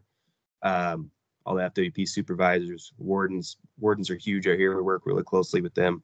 All the office staff at Region 4, biologists, Teton County Sheriff's Office, they're super helpful. I mean, a lot of people don't know to call us, and so they call Teton County, and Teton County gets in touch with us, and we're able to respond. Otherwise, we wouldn't even know that something was going on. Excuse me. U.S. Fish and Wildlife Service, Wildlife Services, and Forest Service personnel. Yeah, working with Amber Cornack, Rory Trimbo a little bit, and then obviously Hillary and Ben, great this year. So appreciate you guys. FWP bear managers, all you folks that have been doing this for a while and giving us input when we need it, and then the landowners and producers who allow us to work on their land. That's a big privilege, and we try to not take advantage of that. And then a special thanks to the Conrad team. Yeah, they're our other half, and they help us get what we want done. So couldn't do it without them. That's all I've got, guys. Thanks, Daniel. It's great. Does anybody have any questions? Then it said something like chickens were added to the definition. I didn't catch the whole thing. Yeah, so in our data that we analyzed, I just everything that I use is off of our conflict database for the NCDE. So what I call a depredation is based off of that form, and that form has chickens on there. Although Wildlife Services doesn't may or may not elect to work on a chicken depredation, it is still technically a depredation. So I added those to our numbers here, but Is that new? Not doing that last year? We did respond to chicken complex last year as well. Or in the database? Did something change in the database? I thought you said something changed, but maybe I misheard you. Well, it's really a distinction of, level. So Wildlife Services doesn't consider chickens depredation unless it's a commercial operation. And that's not necessarily the case. Well, So let's back up a whole bunch, if you don't mind. So there's a bunch of different livestock definitions in Montana, right? So there's Department of Livestock, which is, they oversee livestock in Montana. And chickens are classified as livestock under them. Now, with Livestock Loss Board, they do not consider chickens under their program because it was originally for compensation for wolves. Wolves don't eat chickens. Well, grizzly bears got added later, grizzly bears eat chickens. With Wildlife Services and Fish, Wildlife Parks on our, on the way we responded to chickens forever until everybody fell in love with chickens, especially in Region 1. And so thank you, Jim. Jim took over chickens. So we gave it to Region 1, then it went to Region 2. Region 3 is kind of here, and then just this year, the change is Region 4. Gary so eloquently said, we would love to do chickens. I remember saying, if you say so. So it's just what Wildlife Services doesn't have the personnel, and so it's a matter of responding. We are actually doing that. A lot of our non-lethal stuff, Chrissy will talk about that later, are rolling into that. But as far as going out, setting equipment, doing that stuff, we're trying to spread the joy with everything. So if that makes sense. However, that may change because of course, there's state law that says Wildlife Services must do an on-site investigation for compensation. Now, there's the compensation piece, there's the management piece. If that is, every year, the legislature tries to add more things to Georgia's program. That's why grizzly bears are there. That's why mountain lions are now there, which we investigate anyway with livestock. However, they're trying to add other species or whatever and other technically livestock, like beehives are considered livestock. And so if they add that to Georgia's program or chickens, then Wildlife Services would have to respond. Even According to if state it's, law. even if it's someone's little chicken coop with 5 chickens. Yes, and part of that is if they pay per capita fee, because, okay, there's livestock in Montana under Department of Livestock, right? Anybody who has a horse in here or a goat or a chicken, you're supposed to be paying taxes to the Department of Livestock. A lot of people don't know that. A lot of people don't do that. So a caveat to the compensation piece is they're only compensated if they pay per capita fee. However, the way the law is written, they can get a loss and go, okay, I'll pay my $5 to then now get compensated for my $5,000 horse. So it can be happening. So the two things too is chickens aren't on the list of those things that can be compensated. Correct, they are not. So in the past, Region 1, chickens became an issue. Wildlife Services really didn't have a whole lot of presence in Region 1 because of livestock is not a big thing up there. We at the front didn't have a whole lot of poultry related conflicts. That has picked up in the last 3 to 5 years, mostly in the last 2 years. And because of the way we respond to conflict related to poultry, Wildlife Services doesn't have resources. We have been doing that. The only question I have is that since they are livestock and if they are out of the DMA, does Wildlife Services or does U.S. Fish and Wildlife Service now do relocations for chicken or poultry? Conflict. That's a question that has not been answered, and I haven't even thought about it until we just started talking about it. And that's a great point, Gary, and I think this actually gets back to what Eric Wenham was saying. There's hobby farms in Region 1. Over on the Rocky Mountain front, it's all traditional ranches, and if they have a chicken house or whatever, they take care of it.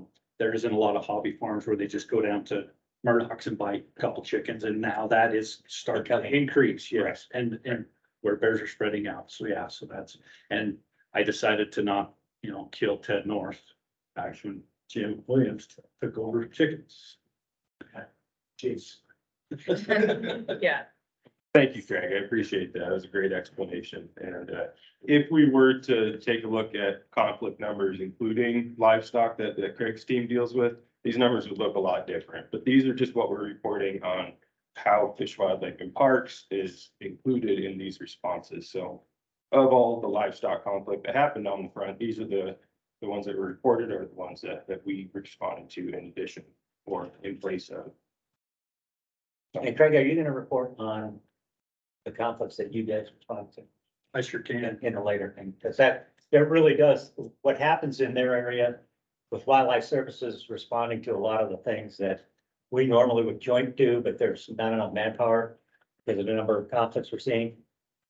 If you looked at the conflicts that these guys are doing and wildlife services doing now, the numbers are going up. And you add those up and it's pretty significant.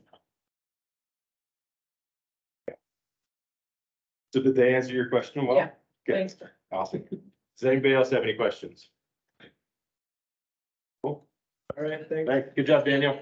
Nice job, Daniel. Thanks, Chad. All right, so Thanks, we are at our break time. What we're gonna do is take a 15-minute break. So from 2:45 to 3, I know at this busy room, folks are gonna start talking, but we are now behind schedule. So when we come back, we aren't gonna take questions till the end. We'll see how quickly we get through it. So for Blackfeet, CSKT, Glacier National Park, and US Forest Service and Wildlife Services, we'll try to take the questions at the end to make sure we have time to get through everything. So that'll be a little bit of a shift, because we just did get behind schedule. So with that 15-minute break, be back sharply at 3.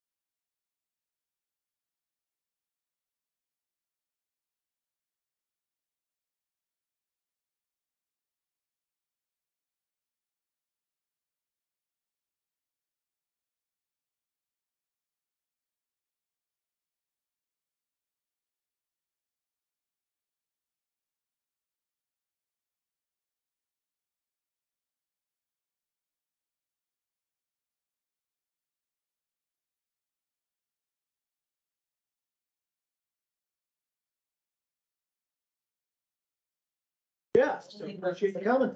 Hi, thanks. My name is Jeff Thorne, for Blackfeet Fish and Wildlife. And these are gonna be, I guess, my annual report for now. I pulled traps yesterday morning to come to the meeting, so hopefully I don't have to send them back out. Next. I want to acknowledge everybody that helped us this year. It was a pretty long year for us. Busy from March to pretty much yesterday. Fish, wildlife and parks, wildlife services, a lot of the park personnel helped us, wildlife services, had a lot of support. We had a new tribal council elected this spring, had a lot of support from them. Sorry, Jeff. I don't remember who else was on here, but there's a lot of people that helped us this year kind of accomplish what we wanted to. Especially my workers, Tony, Peter, Landon, Richard, and Ethan. They kind of came and went through here now. Peter, Craig stole Peter, so. Right. And our game wardens, they were a really great asset to us, especially after hours or when we had long days. And just the residents, the reservation that helped report and, I guess go along with the education and things like that we were doing. And this is just a collaboration of what we did. We had Diamond with Wildlife Services. This is Milan, and then we were over doing the trapping. These are three of my techs. We caught this guy outside of a lot of cattle feed that was dumped on the ground. And Skippy with Wildlife Services and Tony. That was she was a non-target bear at a depredation, so we just collared her. Our goals this year was to reduce bear-human conflict on a reservation, complete conflict prevention projects, a lot of electric fence stuff. Work with the public to reduce conflict and public outreach and education. We also did a lot of presentations for the school groups, hunter safety classes, college classes. These are some, a lot of our problems were same thing everybody's doing, chicken coops. This is at one of our tribal campgrounds. Those are bear-proof dumpsters, but we have really smart bears that know how to tip them over and get in there. So we do electric fence around that, and then the other half is for food storage. And all of our tribal campgrounds have electric fences like that we have built. Some of the private campgrounds are kind of getting on board with it. And then ducks. This is Landon, who actually goes to school here. And Morgan, who's Fish and Wildlife Service, he was over on this project. He come over quite a bit. As for bear calls, 350 was just kind of what we kind of came up with. We had a lot more. A lot of mistaken identity, a lot of black bears, and a lot of sightings. And I don't know how you guys feel. My theory to the black bears, everybody had a poor berry crop this year, was the grizzly bears were pushing the black bears off what natural feed there was. So they were coming in town a lot more. I probably caught around 70 black bears this year. And unfortunately, I had to put a lot of them down. So next. The conflicts, unscared attractors, cattle depredation, structure break-ins, nuisance bears. This picture represents, we had a cattle feed program come through on a reservation that purchased a lot of feed for ranchers to cattle. With that, they didn't have anywhere to store it. So I think when you were putting the licks out, bears were getting into them, smelling the molasses and stuff, and finding it where they were storing it. So we put electric fence up around that, but even with that, we had bears getting in there because they were already getting a reward inside. So sometimes at one night we had 6 bears in there. And it's an area not as big as this room. That molasses and the licks had melted into the ground and we could not get it out. So we put the fence up. The older bears would come in, the bigger males that we caught there would come in and they would either twist wires or something. They would short the fence up, they would allow all of it to come in. But as the fence kept working, what we saw, I think it's in a couple slides later, but we have these younger bears, these sub-adults, walking up and down the outside the fence, even though it was grounded out. They had got shocked by it, they knew, and they didn't want to come into it, but the older one would go in there and lay down. Actually, I think we caught 3 bears at this location, 2 in a culvert trap, 3 darted. So this one,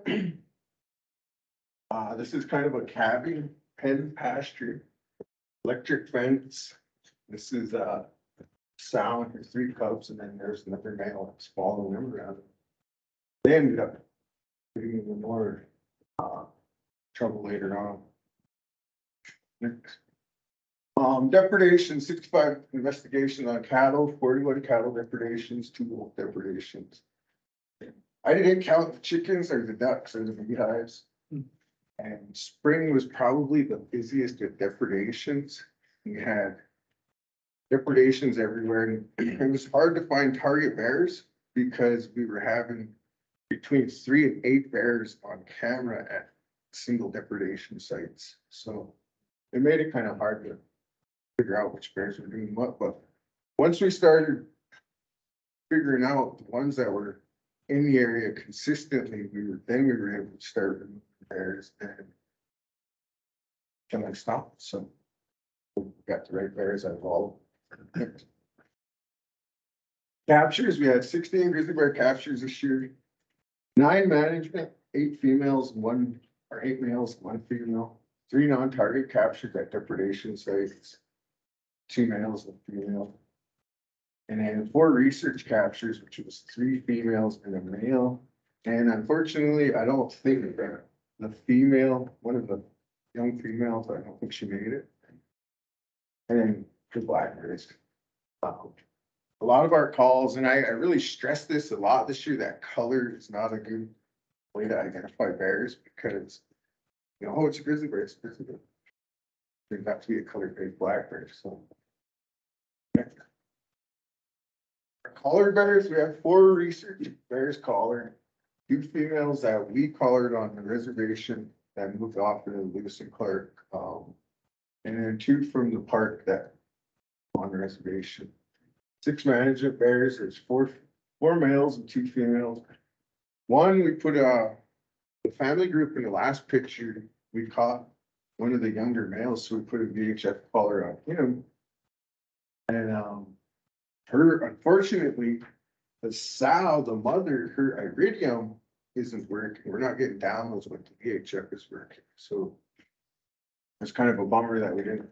I had my guys work that one there that day. I mean, the only VHF collar we had to put on. With the collars too, we have 1 bear that Jordan, whose collars quit working. And sometimes she goes and visits Wesley down. Mortalities, 6 management removals. I believe 5 of those were for depredations. 1 was this bear right here on that side. We never did figure out how she got hurt, but had like a club foot and almost looked like a bullet hole, but there was, after we opened it up, didn't fall no fragments or anything. 2 by automobiles, 3 by trains, and 1 early on that was one of Wesley's bears. We never did figure out. It's still under investigation. And then last week, I just got a picture of 1. Its paws cut off by a hunter, and I don't think he wanted to get in trouble, so he didn't tell us where it's at. I mean, I don't know if he killed it or not. Our conflict prevention projects, we put up 5 new 4-H electric fence projects. I got a grant 2 years ago, $50,000 to BIA to specifically do, it was a youth initiative grant, and it was to put up electric fence around all 4-H animals on the reservation. And that's been going pretty well for us. These other projects were just around ducks and beehives and things like that. The repairs were probably a lot more than that, but those were our major repairs. Where we actually went out and spliced and had to spend time to figure out what was going on with the fences.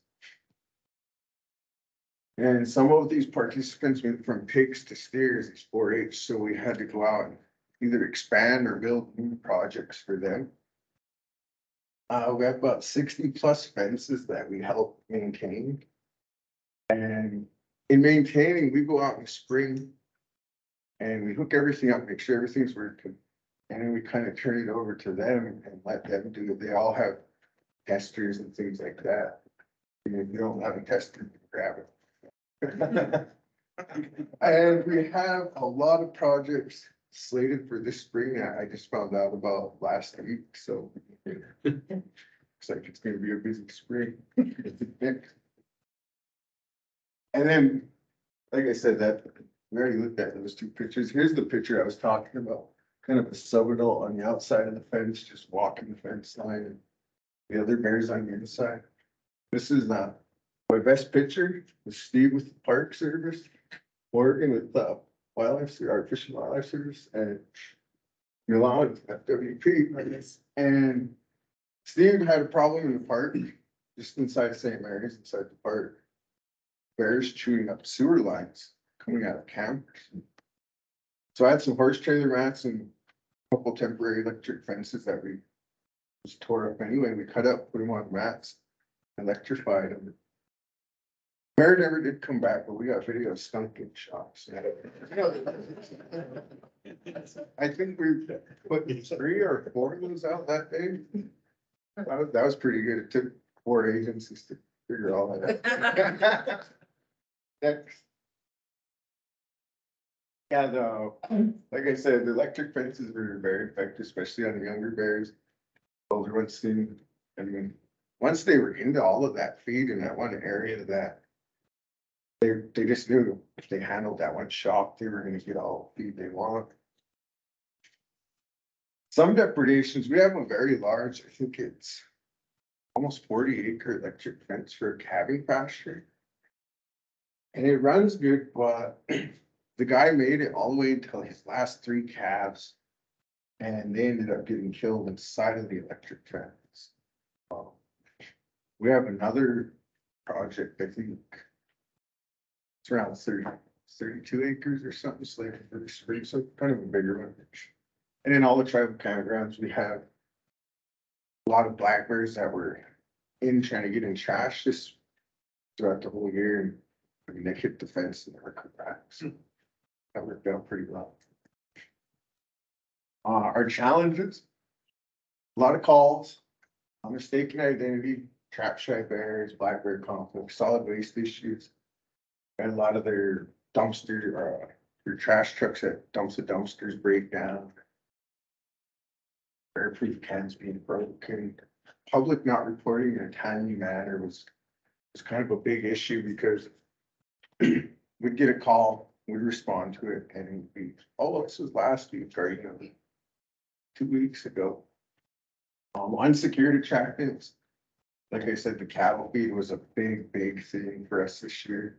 And then just the population expanding away from the front.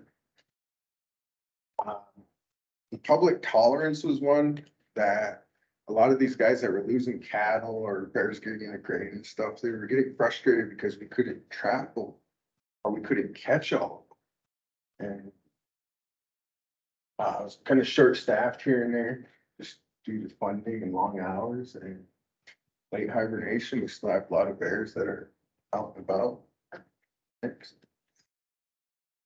So this is the feed that was done. The guy was supposed to use his tractor, but being that had 6 bears in there, I said, I'll still call the traps. It's kind of crazy. We had pictures. It didn't come on that with the trail camera. We had pictures of all the bears like laying there eating. And he watches one and they're all looking at him, and he goes into the trap and the door drops and they're just looking at him.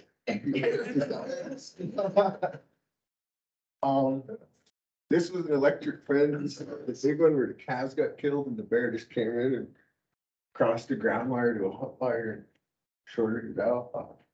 Real smart trap shy bears. This was on a depredation. He dug the whole pipe setup and didn't even set the spring off. I mean, just really careful about what he did. That's the sow. That's a bait site I have, and that tree stands that we set in. Try to dart him. I had her coming in, but pretty sporadically, we couldn't ever pattern her because she was initially caught at that bait site. So we tried a few times to get her to switch her collar up. Never panned out for us. And that's about it. Awesome. And again, unfortunately, we'll wait until the end, but if you're hanging around, just in case we have time. Yep. Awesome. Thank you so much. No problem. Nice job, Jeff. We're switching gears to CSKT. Thanks, Dylan. You have. Yep. Peyton's coming up. Peyton.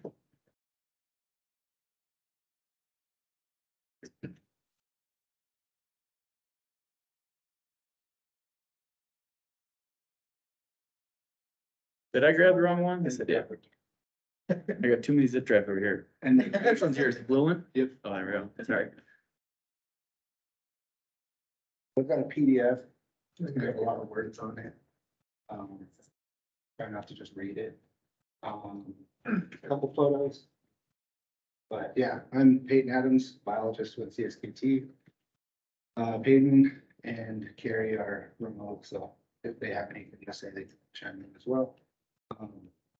But yeah, this year, like many others in the area, we worked black bears as well as grizzlies. And so, like everybody said, the crops and everything, to really busy black bear years.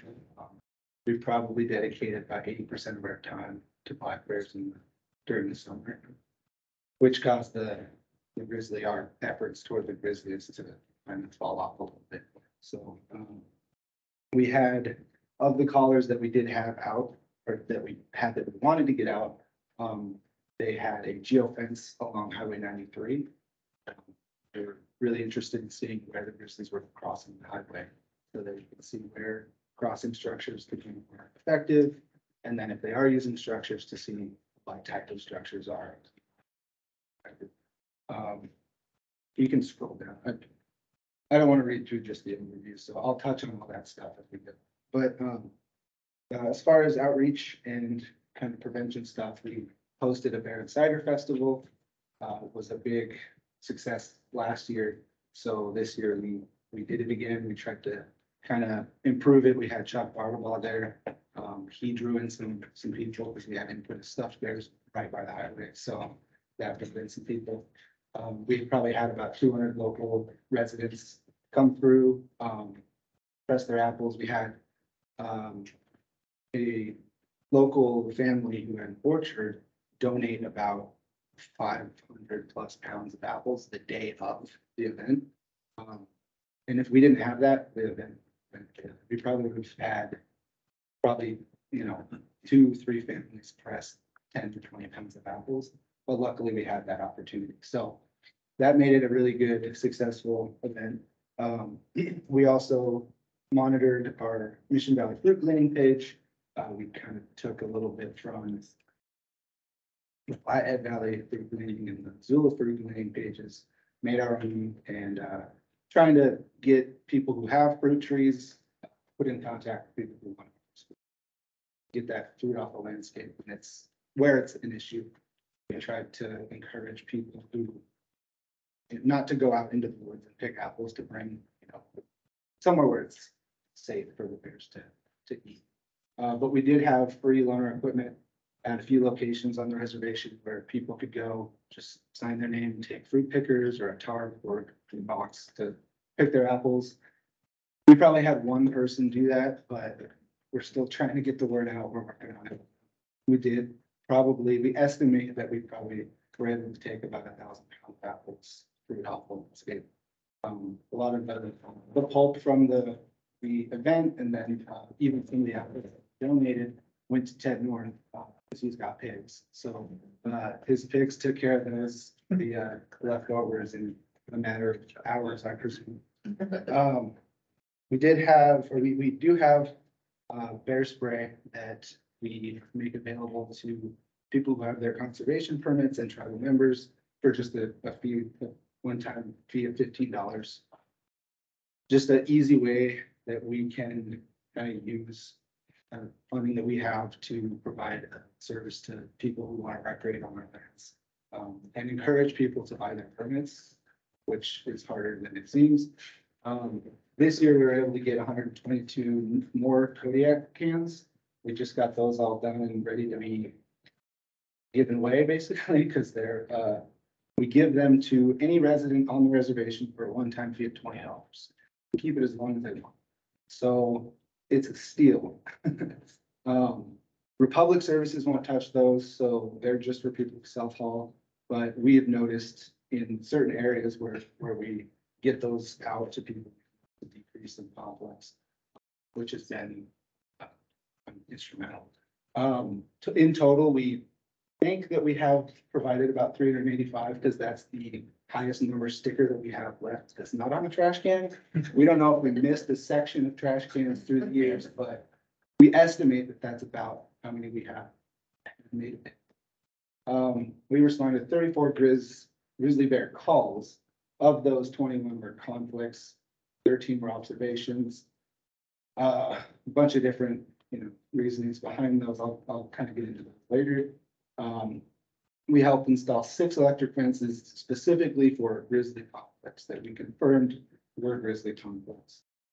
Other than that, we did 20 other loaned equipment or fence projects for black bears. 61 total trap nights, including all the traps that we had. For grizzly specific, we really would have hoped to get that number up. And hopefully next year, if the golden bear are capable of handling more of the black bear conflicts. Now that they have that get those in there. We set out bear rub posts. Just a post in the ground from Hunt's Timbers that Eric Graham helped us get. He actually gave us a bunch of them. But yeah, just a post with barbed wire that we put out in areas where we know that grizzlies frequent, and for some reason they key in on them. And a lot of black bears do, but grizzlies also like to use those. And because of that, we were able to get 18 opportunistic DNA samples. That and then just barbed wire fences near dead pets, but a lot of DNA samples from those things. And then this is where our conflicts are occurring. Pretty much all within the Mission Valley area. We hardly have anything on the western side of the reservation. And this one female here, she came over from Condon area.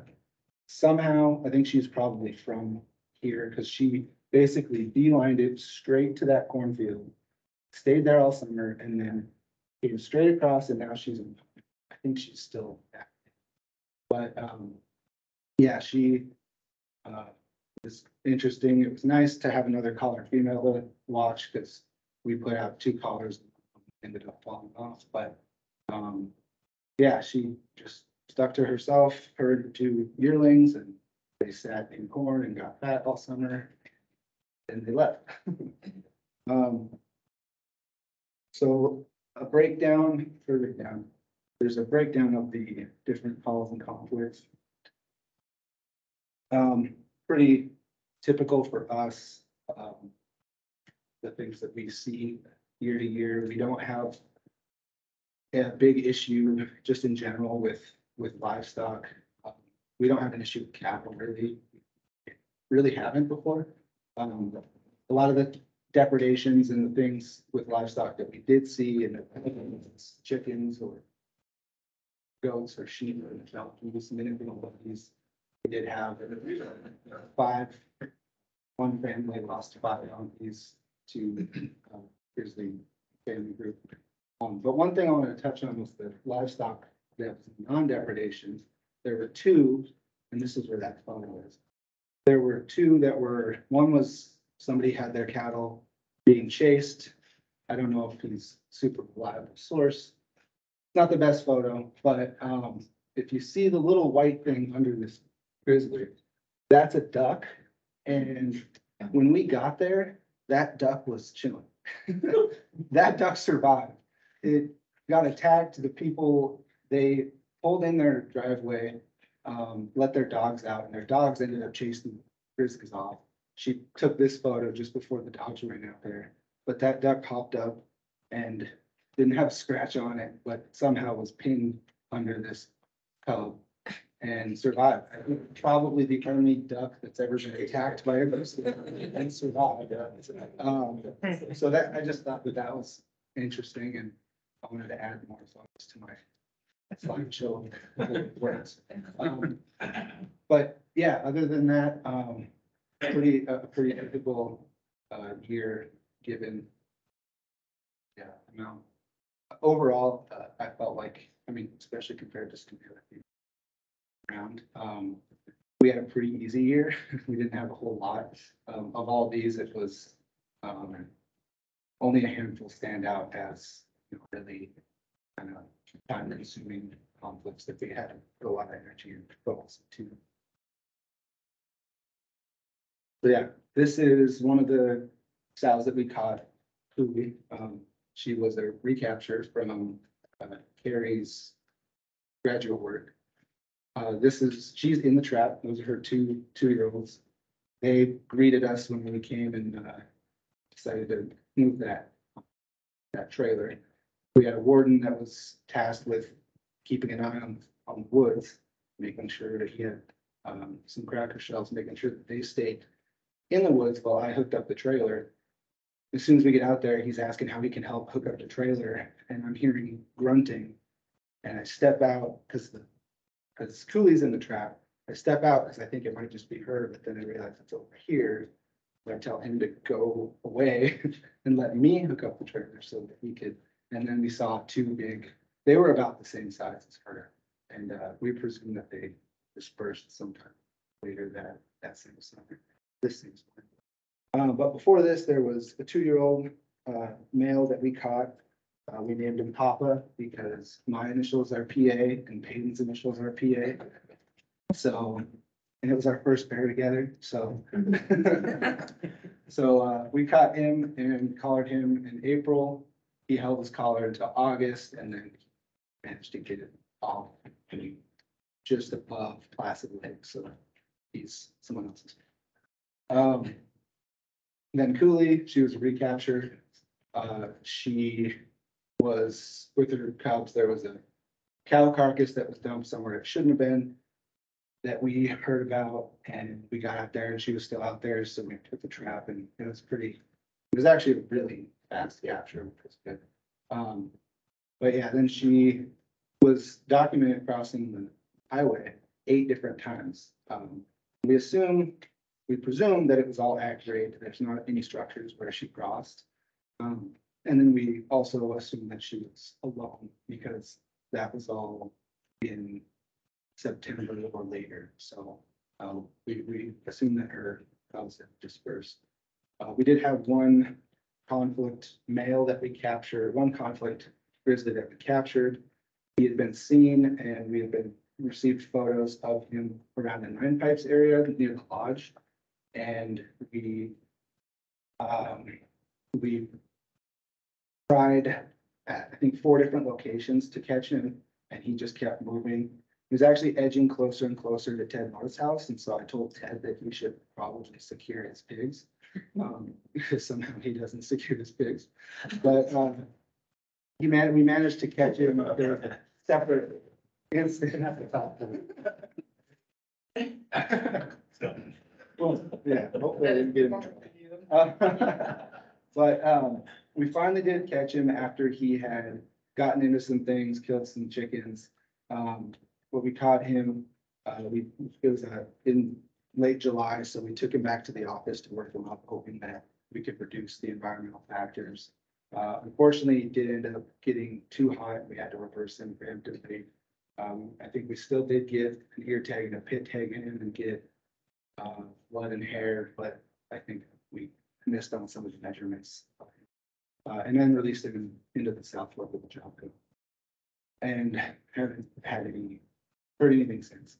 And then we had an incidental female get captured But with the game wardens, there was a black bear conflict in somebody's yard. And they set the trap at the edge of that field. And caught a grizzly who had 2 yearlings, 2 cubs of the year. We released her on site. She didn't receive a collar. And then she was seen a couple weeks later in the same area, so she's still hanging around. We did have one mortality, I guess you could call it. You can scroll this down.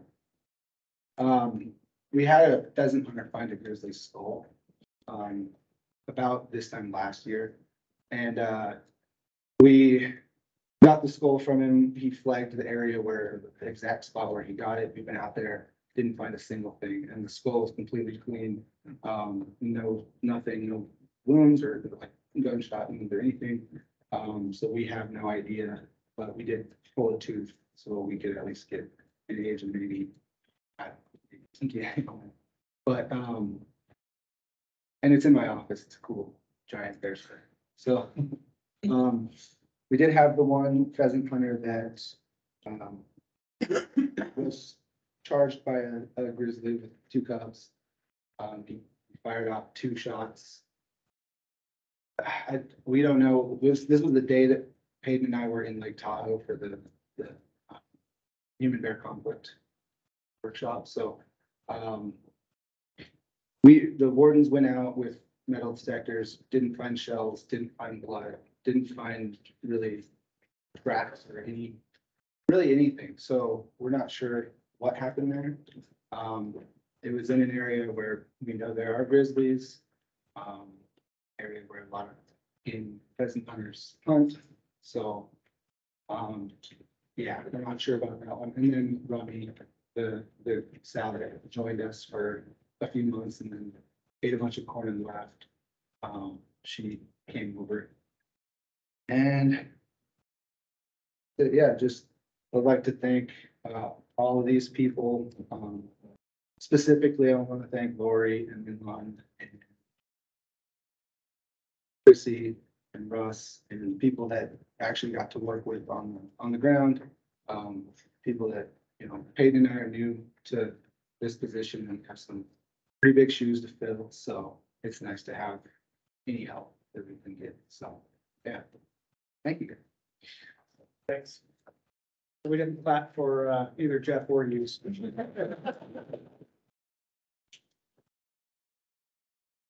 All right, next up is John for Glacier National.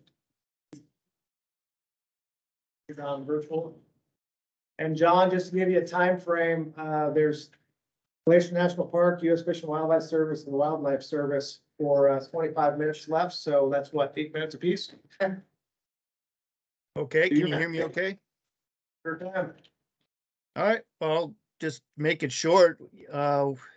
We didn't have a super busy year. It was interesting, unique year in some ways. I think a lot of the other specialists noted how they felt that the late spring snows were keeping bears down at lower elevations. And I agree with that because we started off our spring with bears getting into some of our bear resistant garbage cans and dumpsters, which was sort of unusual, but it had been happening. This is about the 3rd time in a row it happened, but we finally had some employees get eyes on the culprits and it confirmed that it was a grizzly bear, and we were able to capture it and put a collar on it, did a hard release on site, and it left the park shortly thereafter and started causing conflicts outside the park. And so FWP had to remove that bear. So that was too bad. But that bear's mother is still around, and I suspect maybe our instances of can clouding isn't over. But we are in the process of upgrading our cans to a newer style, so hopefully that'll help solve the problem. We weren't able to take many bears for relocation this year because in the spring, the access was terrible just because of the late snow. So we did take one family group from FWP. Wesley mentioned that during his report. I guess the unique thing was that maybe because of the late snow, we had a lot of management time spent with grizzly bears hunting moose calves near the developed areas. And there's a couple neat ones on YouTube. If you haven't seen them, they're pretty amazing. One was a grizzly bear taking a moose calf right next to the Many Glacier Hotel. There's a moose cow with 2 calves in Swift Current Lake right next to the hotel, and the grizzly bear kind of snuck in and grabbed one of those calves. But then it came back for the second one, and the cow was having none of that, so she chased it away, and the bear ran right into the plate glass window on the front of the Many Glacier Hotel. So that was our first incidence of grizzly bear caused property damage in the park for the year. The other incident was, you can see this on YouTube too, is a couple reciting their wedding vows along Two Medicine Lake. And in the background, a grizzly bear jumps on a moose calf and starts killing it. So there's a lot of bawling and thrashing about. So that became the subject of the video. So I don't know if those people ever got married or not. Only in Glacier. We had another property damage incident where a grizzly bear took some bicycles away from some mountain bikers on the inside North Fork Road and chewed their seats off. And then we had a couple incidents of bears getting into backpacks, but we weren't ever really able to. We put an electric backpack out at Iceberg Lake where we had an incident and got some footage of the bears walking right by the bear backpack and never touched it again. So I guess it worked out okay. But despite all that, we didn't have any mortalities or management removals of grizzly bears this year. We did have an unusual number of bears pepper sprayed this year. There are at least over a dozen instances this year, which seemed a little high for us. And then 3 grizzly bears were captured and collared in the park as part of the trend monitoring program. That's all I got. Excellent. Nice job, John. You made up some time. All right, so round of applause. All right, Rory and Amber. Hold her up. 4 minutes apiece. I'll be quick. So first off, I just want to thank everybody for working with us. I know that in the beginning this was frustrating and this is all very new and it's there was a lot going on. So I really do want to thank everybody that worked with us and tolerated us pushing. Can we help? Can we help? What can we do? So we did quite a few relocations. So we did 4 males in the North Continental Divide ecosystem, 4 females, and then 2 family groups. Education wise, we attended either collaboratively or on our own. We did 7 of those. And then we just counted permanent electric fences and we did 5 of those. And again, those are all collaboratively, or like Rory did, I think 3 by himself. So we did, I feel like we got a lot done in the area. Not only that, we also worked with the GYE, Bitterroot. Like I said, we were reaching out to everybody. We worked with Humanus. We tried to do a lot of trainings. I will say it took a little bit for us to get started. And those, if you guys know the feds, those first couple months were a lot of paperwork and trainings and sitting in front of the computer for us. So hopefully next year we can just jump right in and we won't have too much of that. We think that everything went really smoothly, and like I can't thank you guys enough for being so welcoming. And like I said, I know this is new, and I hope that we were helpful and able to get a lot more work done, and that's what we're here for. So I think that's kind of all I had. We helped out with Idaho Fish and Game too, up in northern Idaho and Wayne's crew. We helped out in the Bitterroot with Jen's crew too as well. So like I said, we just tried to jump on where we can. So if there's anything more that we can do, we're here to help, and we're a permanent. And so I will say the one question I think we yielded a lot was, so what are you guys doing again? But please, I mean, feel free to throw us in things that maybe you guys don't want to do or anything. So does anybody have any questions? We'll see if there's questions. Is Rory coming up? No, Yeah, she covered. Oh, you covered both? Yeah. All of a sudden, we do have time for questions. All right, we'll switch over to Craig. Give yours, and then we might have time for questions for any of the, of both tribes or anybody else if there's. Is it okay if I just sit here? Absolutely. Okay, thank you. Everybody. Whatever's comfortable for you, Craig. I like that. First off, thanks to all the partners in this room and those that aren't. If I started listing everybody, it would take up all the time, but each and every one of you, thank you very much. I really appreciate it, especially the folks in the field. And it's easy to be a bureaucrat, right, Benedict? Oh, yeah. So wildlife services, it was a bad bear year, but looking at historical stuff with, as far as the livestock goes, it wasn't any big banner year, surprisingly enough. We confirmed 112 cattle depredations, 59 sheep, 1 horse was a probable, and then a couple mini donkeys. That said, damage wise was about $411,000 is what we figured. Last year was $387,000. The year before that was $462,000. What my theory was, what I saw is up along the Blackfeet Reservation Glacier down along the Rocky Mountain front was probably the highest level of depredations down into that Augusta area. I think that was the hardest hit with drought. And I think for producers, you couldn't hardly miss a dead calf because there was no grass out there. You could see everything. I think that was a big part for some of the producers. Anyhow, so that's kind of where that's at. I actually looked at our black bear damage too. And our black bear damage on livestock was kind of on par with what's happened in the past. We captured or removed 20 individuals in the NCDE. 13 of those were captures, 7 of those were shooting. And it was chronic depredations, and it's those areas, the southern part of the Blackfeet Reservation, a little bit further in some of those river corridors there, like Wesley was talking about, trying to get the community to maintain support for the program. In the springtime, when those calves hit the ground and the bears come out, we have about 10% of those individuals actually come back to the depredation site because there's really nothing to come back to, or they just don't, or they don't like the look of a culvert trap or whatever. Because in the springtime, it's harder to trap, right? Harder to set foot snares, all that stuff. So the success rate is pretty low. But anyhow, there was some depredations there, didn't catch anything, and then that family group was feeding on a big one, or a dead bull or a cow, I can't remember, was it? Yeah. And so really want to show my appreciation to Gary Berlotti and Wesley for doing that. That was big for the community. And then, of course, it's just like, well, what have you done for us lately? Because it's soon forgotten.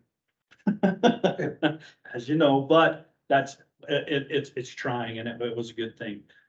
So anyhow, that was some of the hot spots. And then, of course, from Augusta down to Highway 200, there was a lot of depredations in there. There was 9 different producers, so it's not just one producer. A lot of different bears. There was some removals in there. And then, of course, like Jamie was saying, down around Lincoln and Ovando, there was some depredations down there. One big depredation that lasted quite a while. There was quite a few sheep, but that was where the bear actually was testing the dogs. And hey, by the way, Ted North, have you ever seen all of his dogs? His picture's secured. He has more guard dogs than anybody. Little rat terriers. And, so testing the guard dogs a lot, and then it's just to the point where, you know, they moved the sheep down close as they could to their cabin, had herders, did a bunch of stuff. Anyhow, the interesting thing on that, after it went in and killed a bunch, and then there was wounded ones for a little while, there were no other bears that showed up. I was shocked about that. There was no other bears in that area over the course of, you know, maybe a week, 8 or 9 days. So that was pretty interesting. And then another funny thing, the neighbor had a trail camera out, just to have a trail camera. And there was a picture of a bear with a live ewe in its mouth on the trail camera, like running, and the ewes got this big surprise look on her face. So that was kind of interesting, but anyhow, I know I'm morbid, that's. So as far as damages goes, that's where we're at. So Lewistown, that's starting to be a thing with grizzly bears. We responded to some beehive damage over there to a sow and a yearling. That's 4 years ago, there was 2 males that came down the Marias and were out there just outside of Stanford not too long. They killed some calves, those were removed. Last year, there was a big male south of Lewistown that was killing adult cattle. And then this female showed up and it's 11 miles west of Lewistown. And the bee producer out there, is a pretty big producer, has over 600 hives and 150 of those are electrified. So I mean, it's not like he's not part of that. So anyhow, due to all the stuff that happens in the field of timing and personnel and weather and all that stuff, that bear was never captured. We actually think that the female kicked off the yearling because then she just started showing up. And I mean, you look at the Judith River, it's pretty awesome. It's a big river corridor. So anyhow, that'll be interesting to see what comes of it. So I did some education in that area. They had a bunch of schools from 3 counties come there. So Fergus and Judith Basin. And I think, where's the other one? Anyhow, they brought a bunch of kids in for kind of a fair, and I went there and did the big, education on bear and bear aware and all that stuff. So that was actually well received. I think that's about it as far as that goes. And then also, we have a big non-lethal side, and I'll get into that a little bit tomorrow on our program stuff, but just the non-lethal teamwork that we did. Adam Bach is no longer here. Chrissy Lambert is now here in his place, but that team worked on 107 different projects, either electrifying or doing some range riding. That's another bigger part, and I'll talk about that more. So that was quite a big thing. So, any questions? Craig, Yeah. Just to focus in on that Augusta south and west. One of the things that we're running into, and you ran into it multiple times, is that when we get a depredation, there's so many bears at that site and not being, and this year was really focused on that area, but we've seen it along the front for years. One of the techniques that we're using now, and maybe kind of go over that, is that when you can't put a trap in there because there's so many bears. What we're seeing, and a technique that we're using now, is that we don't know which bear it is. What we're doing is allowing, you guys have come up with a plan that we'll sit out there and wait and find out what bear that is. It may take multiple nights or whatever. And then if it's a removal that we're looking at, you guys are not even trapping, you're actually removing them on site legally. And that has kind of been a taboo in the past, but it's becoming more and more regular because of the number of bears that are showing up at one site. We can't distinguish which bear actually created that. And there's so many depredations that are happening in those areas along that Augusta South that this technique is actually starting to work to identify the exact bear that's doing it and then figuring out what to do with that bear. So I just maybe your comments along those lines. Well, and this is something, that all the bear specialists have talked about. I mean, there's, and Jeff said it, there's 3 to 8 bears that show up on these depredations, and it depends on these areas. It's these really chronic hot spots. We actually, it stems from an area you can't even logistically get a trap into, or, I mean, you can snare maybe off horseback or whatever, but, all you're going to do is capture non-targets, a good percentage. I mean, we have the luxury of using the helicopter, doing other work, and you see 10 bears in this pasture where they're having cattle depredation daily. And so it gets down to, you're trying to tease that out. And honestly, a lot of times it ends up to be, and I shouldn't say a lot, but a higher percentage, more than half, it's smaller females that are very efficient in killing cattle. And the cleanup crew, we call it, the other bigger males come in, push them off or whatever, and then she just goes and kills another one. And so a lot of times we're measuring track sizes, but I mean, that just says what bears have been there. So we're really trying to key on canine spacings as far as maybe just small, medium, large. I don't know if that's really, I mean, we're trying to make the best educated guess. And then, of course, how often do you see a grizzly bear actually killing, right? I mean, so that's the hardest thing. However, there have been several instances where we have identified the bear, removed it, and depredations that were chronic stopped. So I think that's a positive thing. I mean, I really do. And I think the reason I mentioned that, because it has been effective in reducing conflict in an area where we've had series after series after series depredations and so many bears in that area and not knowing which one it is. This seems to have good effect on what we're seeing. And honestly, I think it's better for the bears because we're not capturing known targets. I mean, that would be good for calls or whatever, but if we don't have to handle a bear, you know, wildlife services, why should we be capturing known targets? So, yeah, that's a good point. Okay, we've got about 8 minutes left. If we want to have any other questions, either to Craig or any of the other speakers after break. Go ahead, Hillary. I have a question for Peyton.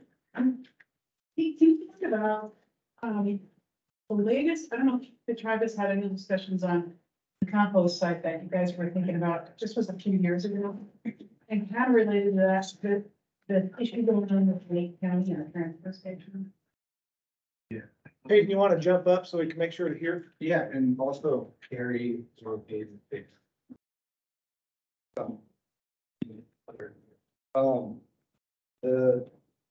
The issue was a satellite station. Satellite waste station. That was earlier this spring, it just got overrun by black bears. It was. This is one right on 93. Just off 93, yeah, between San Ignatius. By Valley. The Valley Creek, site, but they had rollaway dumpsters there, people could pull up their trash. It was unmanned, there was somebody there a couple times a week, basically just placing things. And we tried working with them. Carrie put in a lot of work, just trying to reach out to the waste management. And they really weren't interested in anything we had to say. We also worked with people on carnivores, and I believe defenders actually also overall information. And they didn't want to electrify, they didn't want to try to even just close the lids and try to have some type of reinforcement closure. We were having people throwing trash in and bears are in there. So, and the whole trash. So what they ended up doing is closing it down for 2 weeks. Pissed off everybody in the area because the nearest place that they get all their trash to is Charlotte. So it added a whole lot of travel time to people in the party area. And then they decided to have it open 3 days a week with somebody there. And really limited hours. And then all it ended up doing is the gate just gets piles of garbage. People don't want to change their behavior. Well, so they just leave it out front or right on the corner.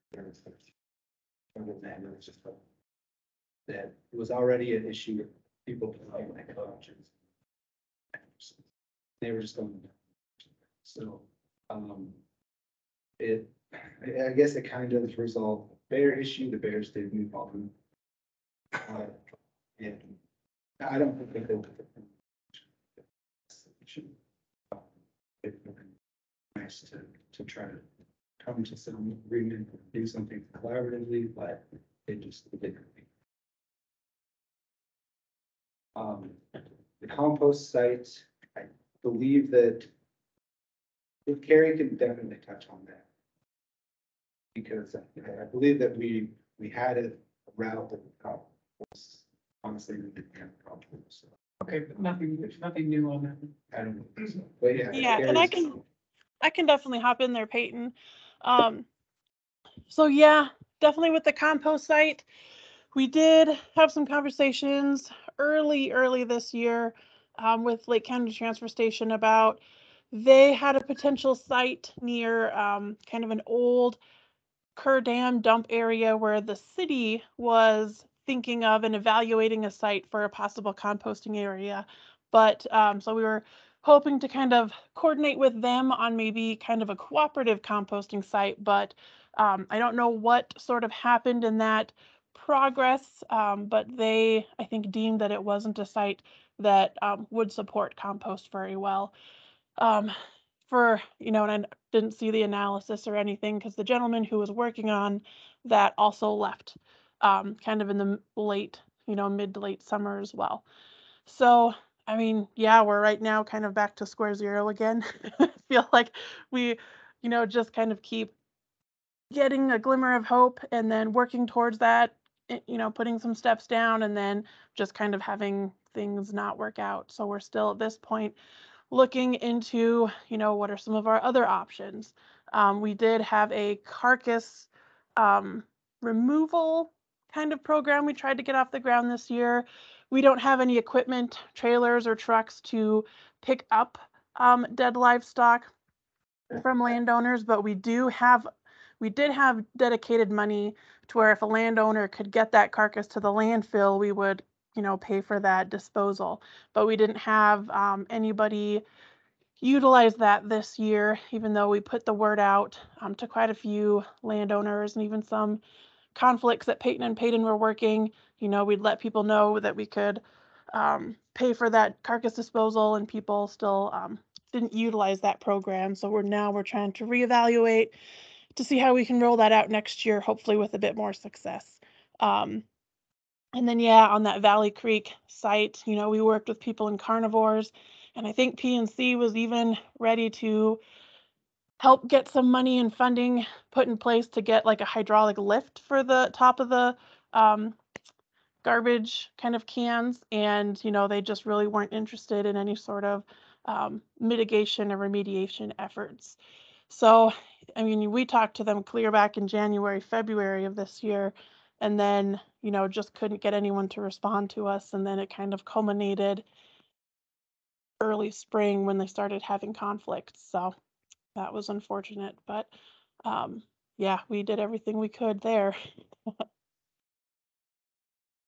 Thanks, Carrie. All right, we have time for one more quick question. If we have one.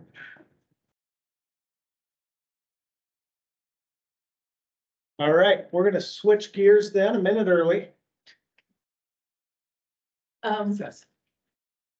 I don't want to, this really isn't all about me. I'd rather have Bruce kind of tell the story of these little bears from the Bitterroot, but we made a little animation of their movement after they were collared. So Bruce, if you don't mind kind of telling us about these bears. And then I just wanted to let everyone know that Milan was the one that helped make this little animation, but yeah.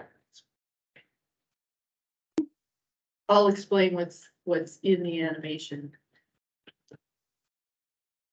What the colors are, just.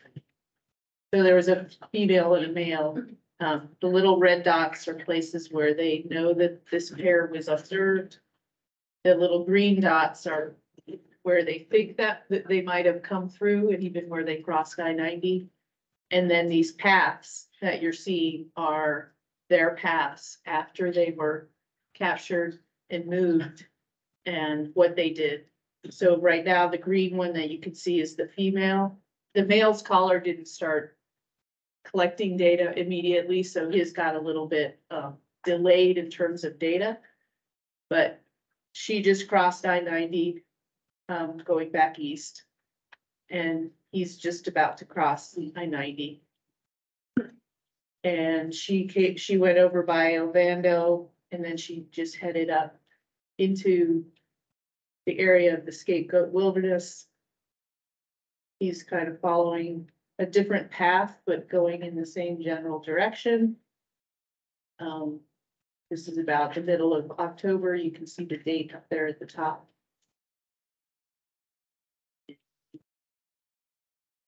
They essentially reunite. That's a distance of like 75 miles. And they're so close together that there's potential that they're in the same den together. And we're gonna be really fascinated to see what they do next year, but I just thought that was kind of an interesting story. If Bruce wants to give a little more information about if they were, Yeah, just, how they were caught. 2-year-old grizzly and start getting reports of them. Around Potomac and then Bonner and then, Tura, they were, seen trying to cross the highway and, resident got a good video of them there. After that, they picked up on the MPG Ranch, on Sapphire Ranch. They're mainly, sticking to large properties, cattle producers, and kind of bounce around the north end.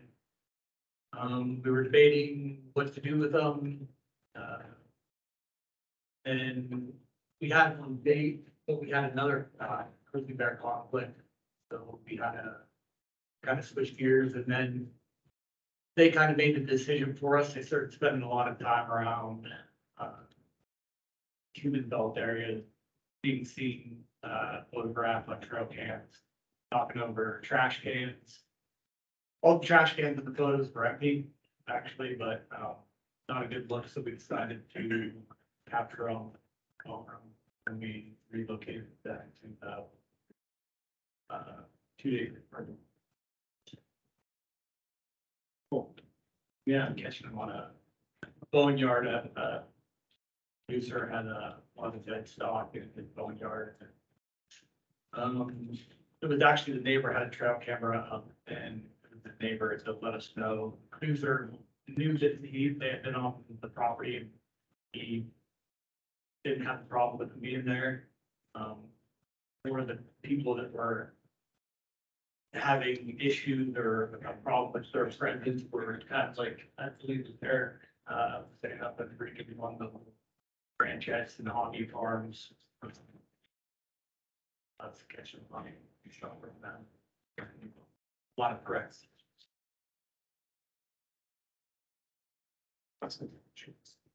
Thanks, Bruce and Cecily. So I do have a question for, hopefully someone is ready to talk about the NCDE conservation strategy, kind of the 101 aspect. If not, we've missed the ball. Oh, good. Got Lou's presentation. Yeah. Thanks for sharing, Bruce. Cecily, appreciate that. That's pretty cool. We'll see how they emerge, huh? Yeah.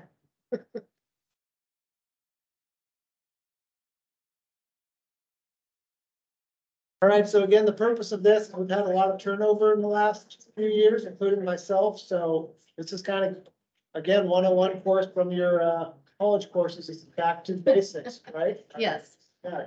Okay.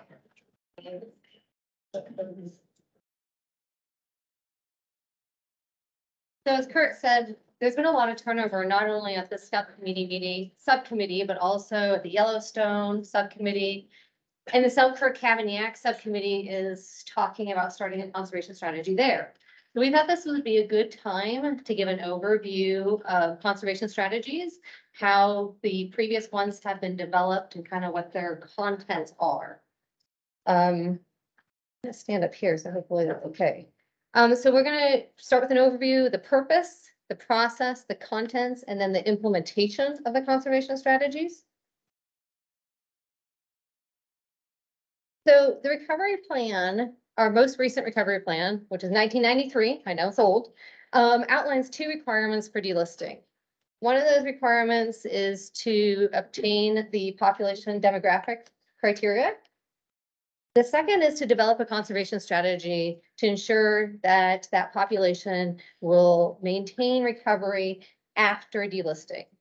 Another important thing about our recovery plan is we do identify the goal of delisting each ecosystem as it reaches recovery, and then delisting the whole lower 48 states after all 6 have reached recovery.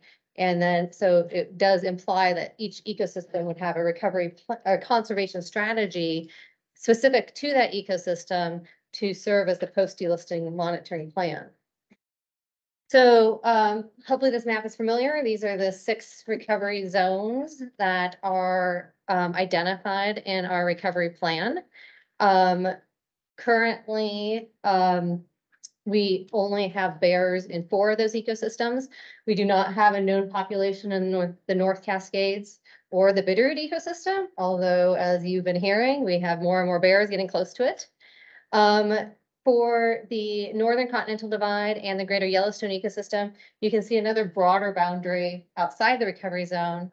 Those 2 ecosystems, in the process of developing conservation strategies, have also developed a demographic monitoring area, which serves as a buffer around the recovery zone, or as we call it, post-delisting, the primary conservation area.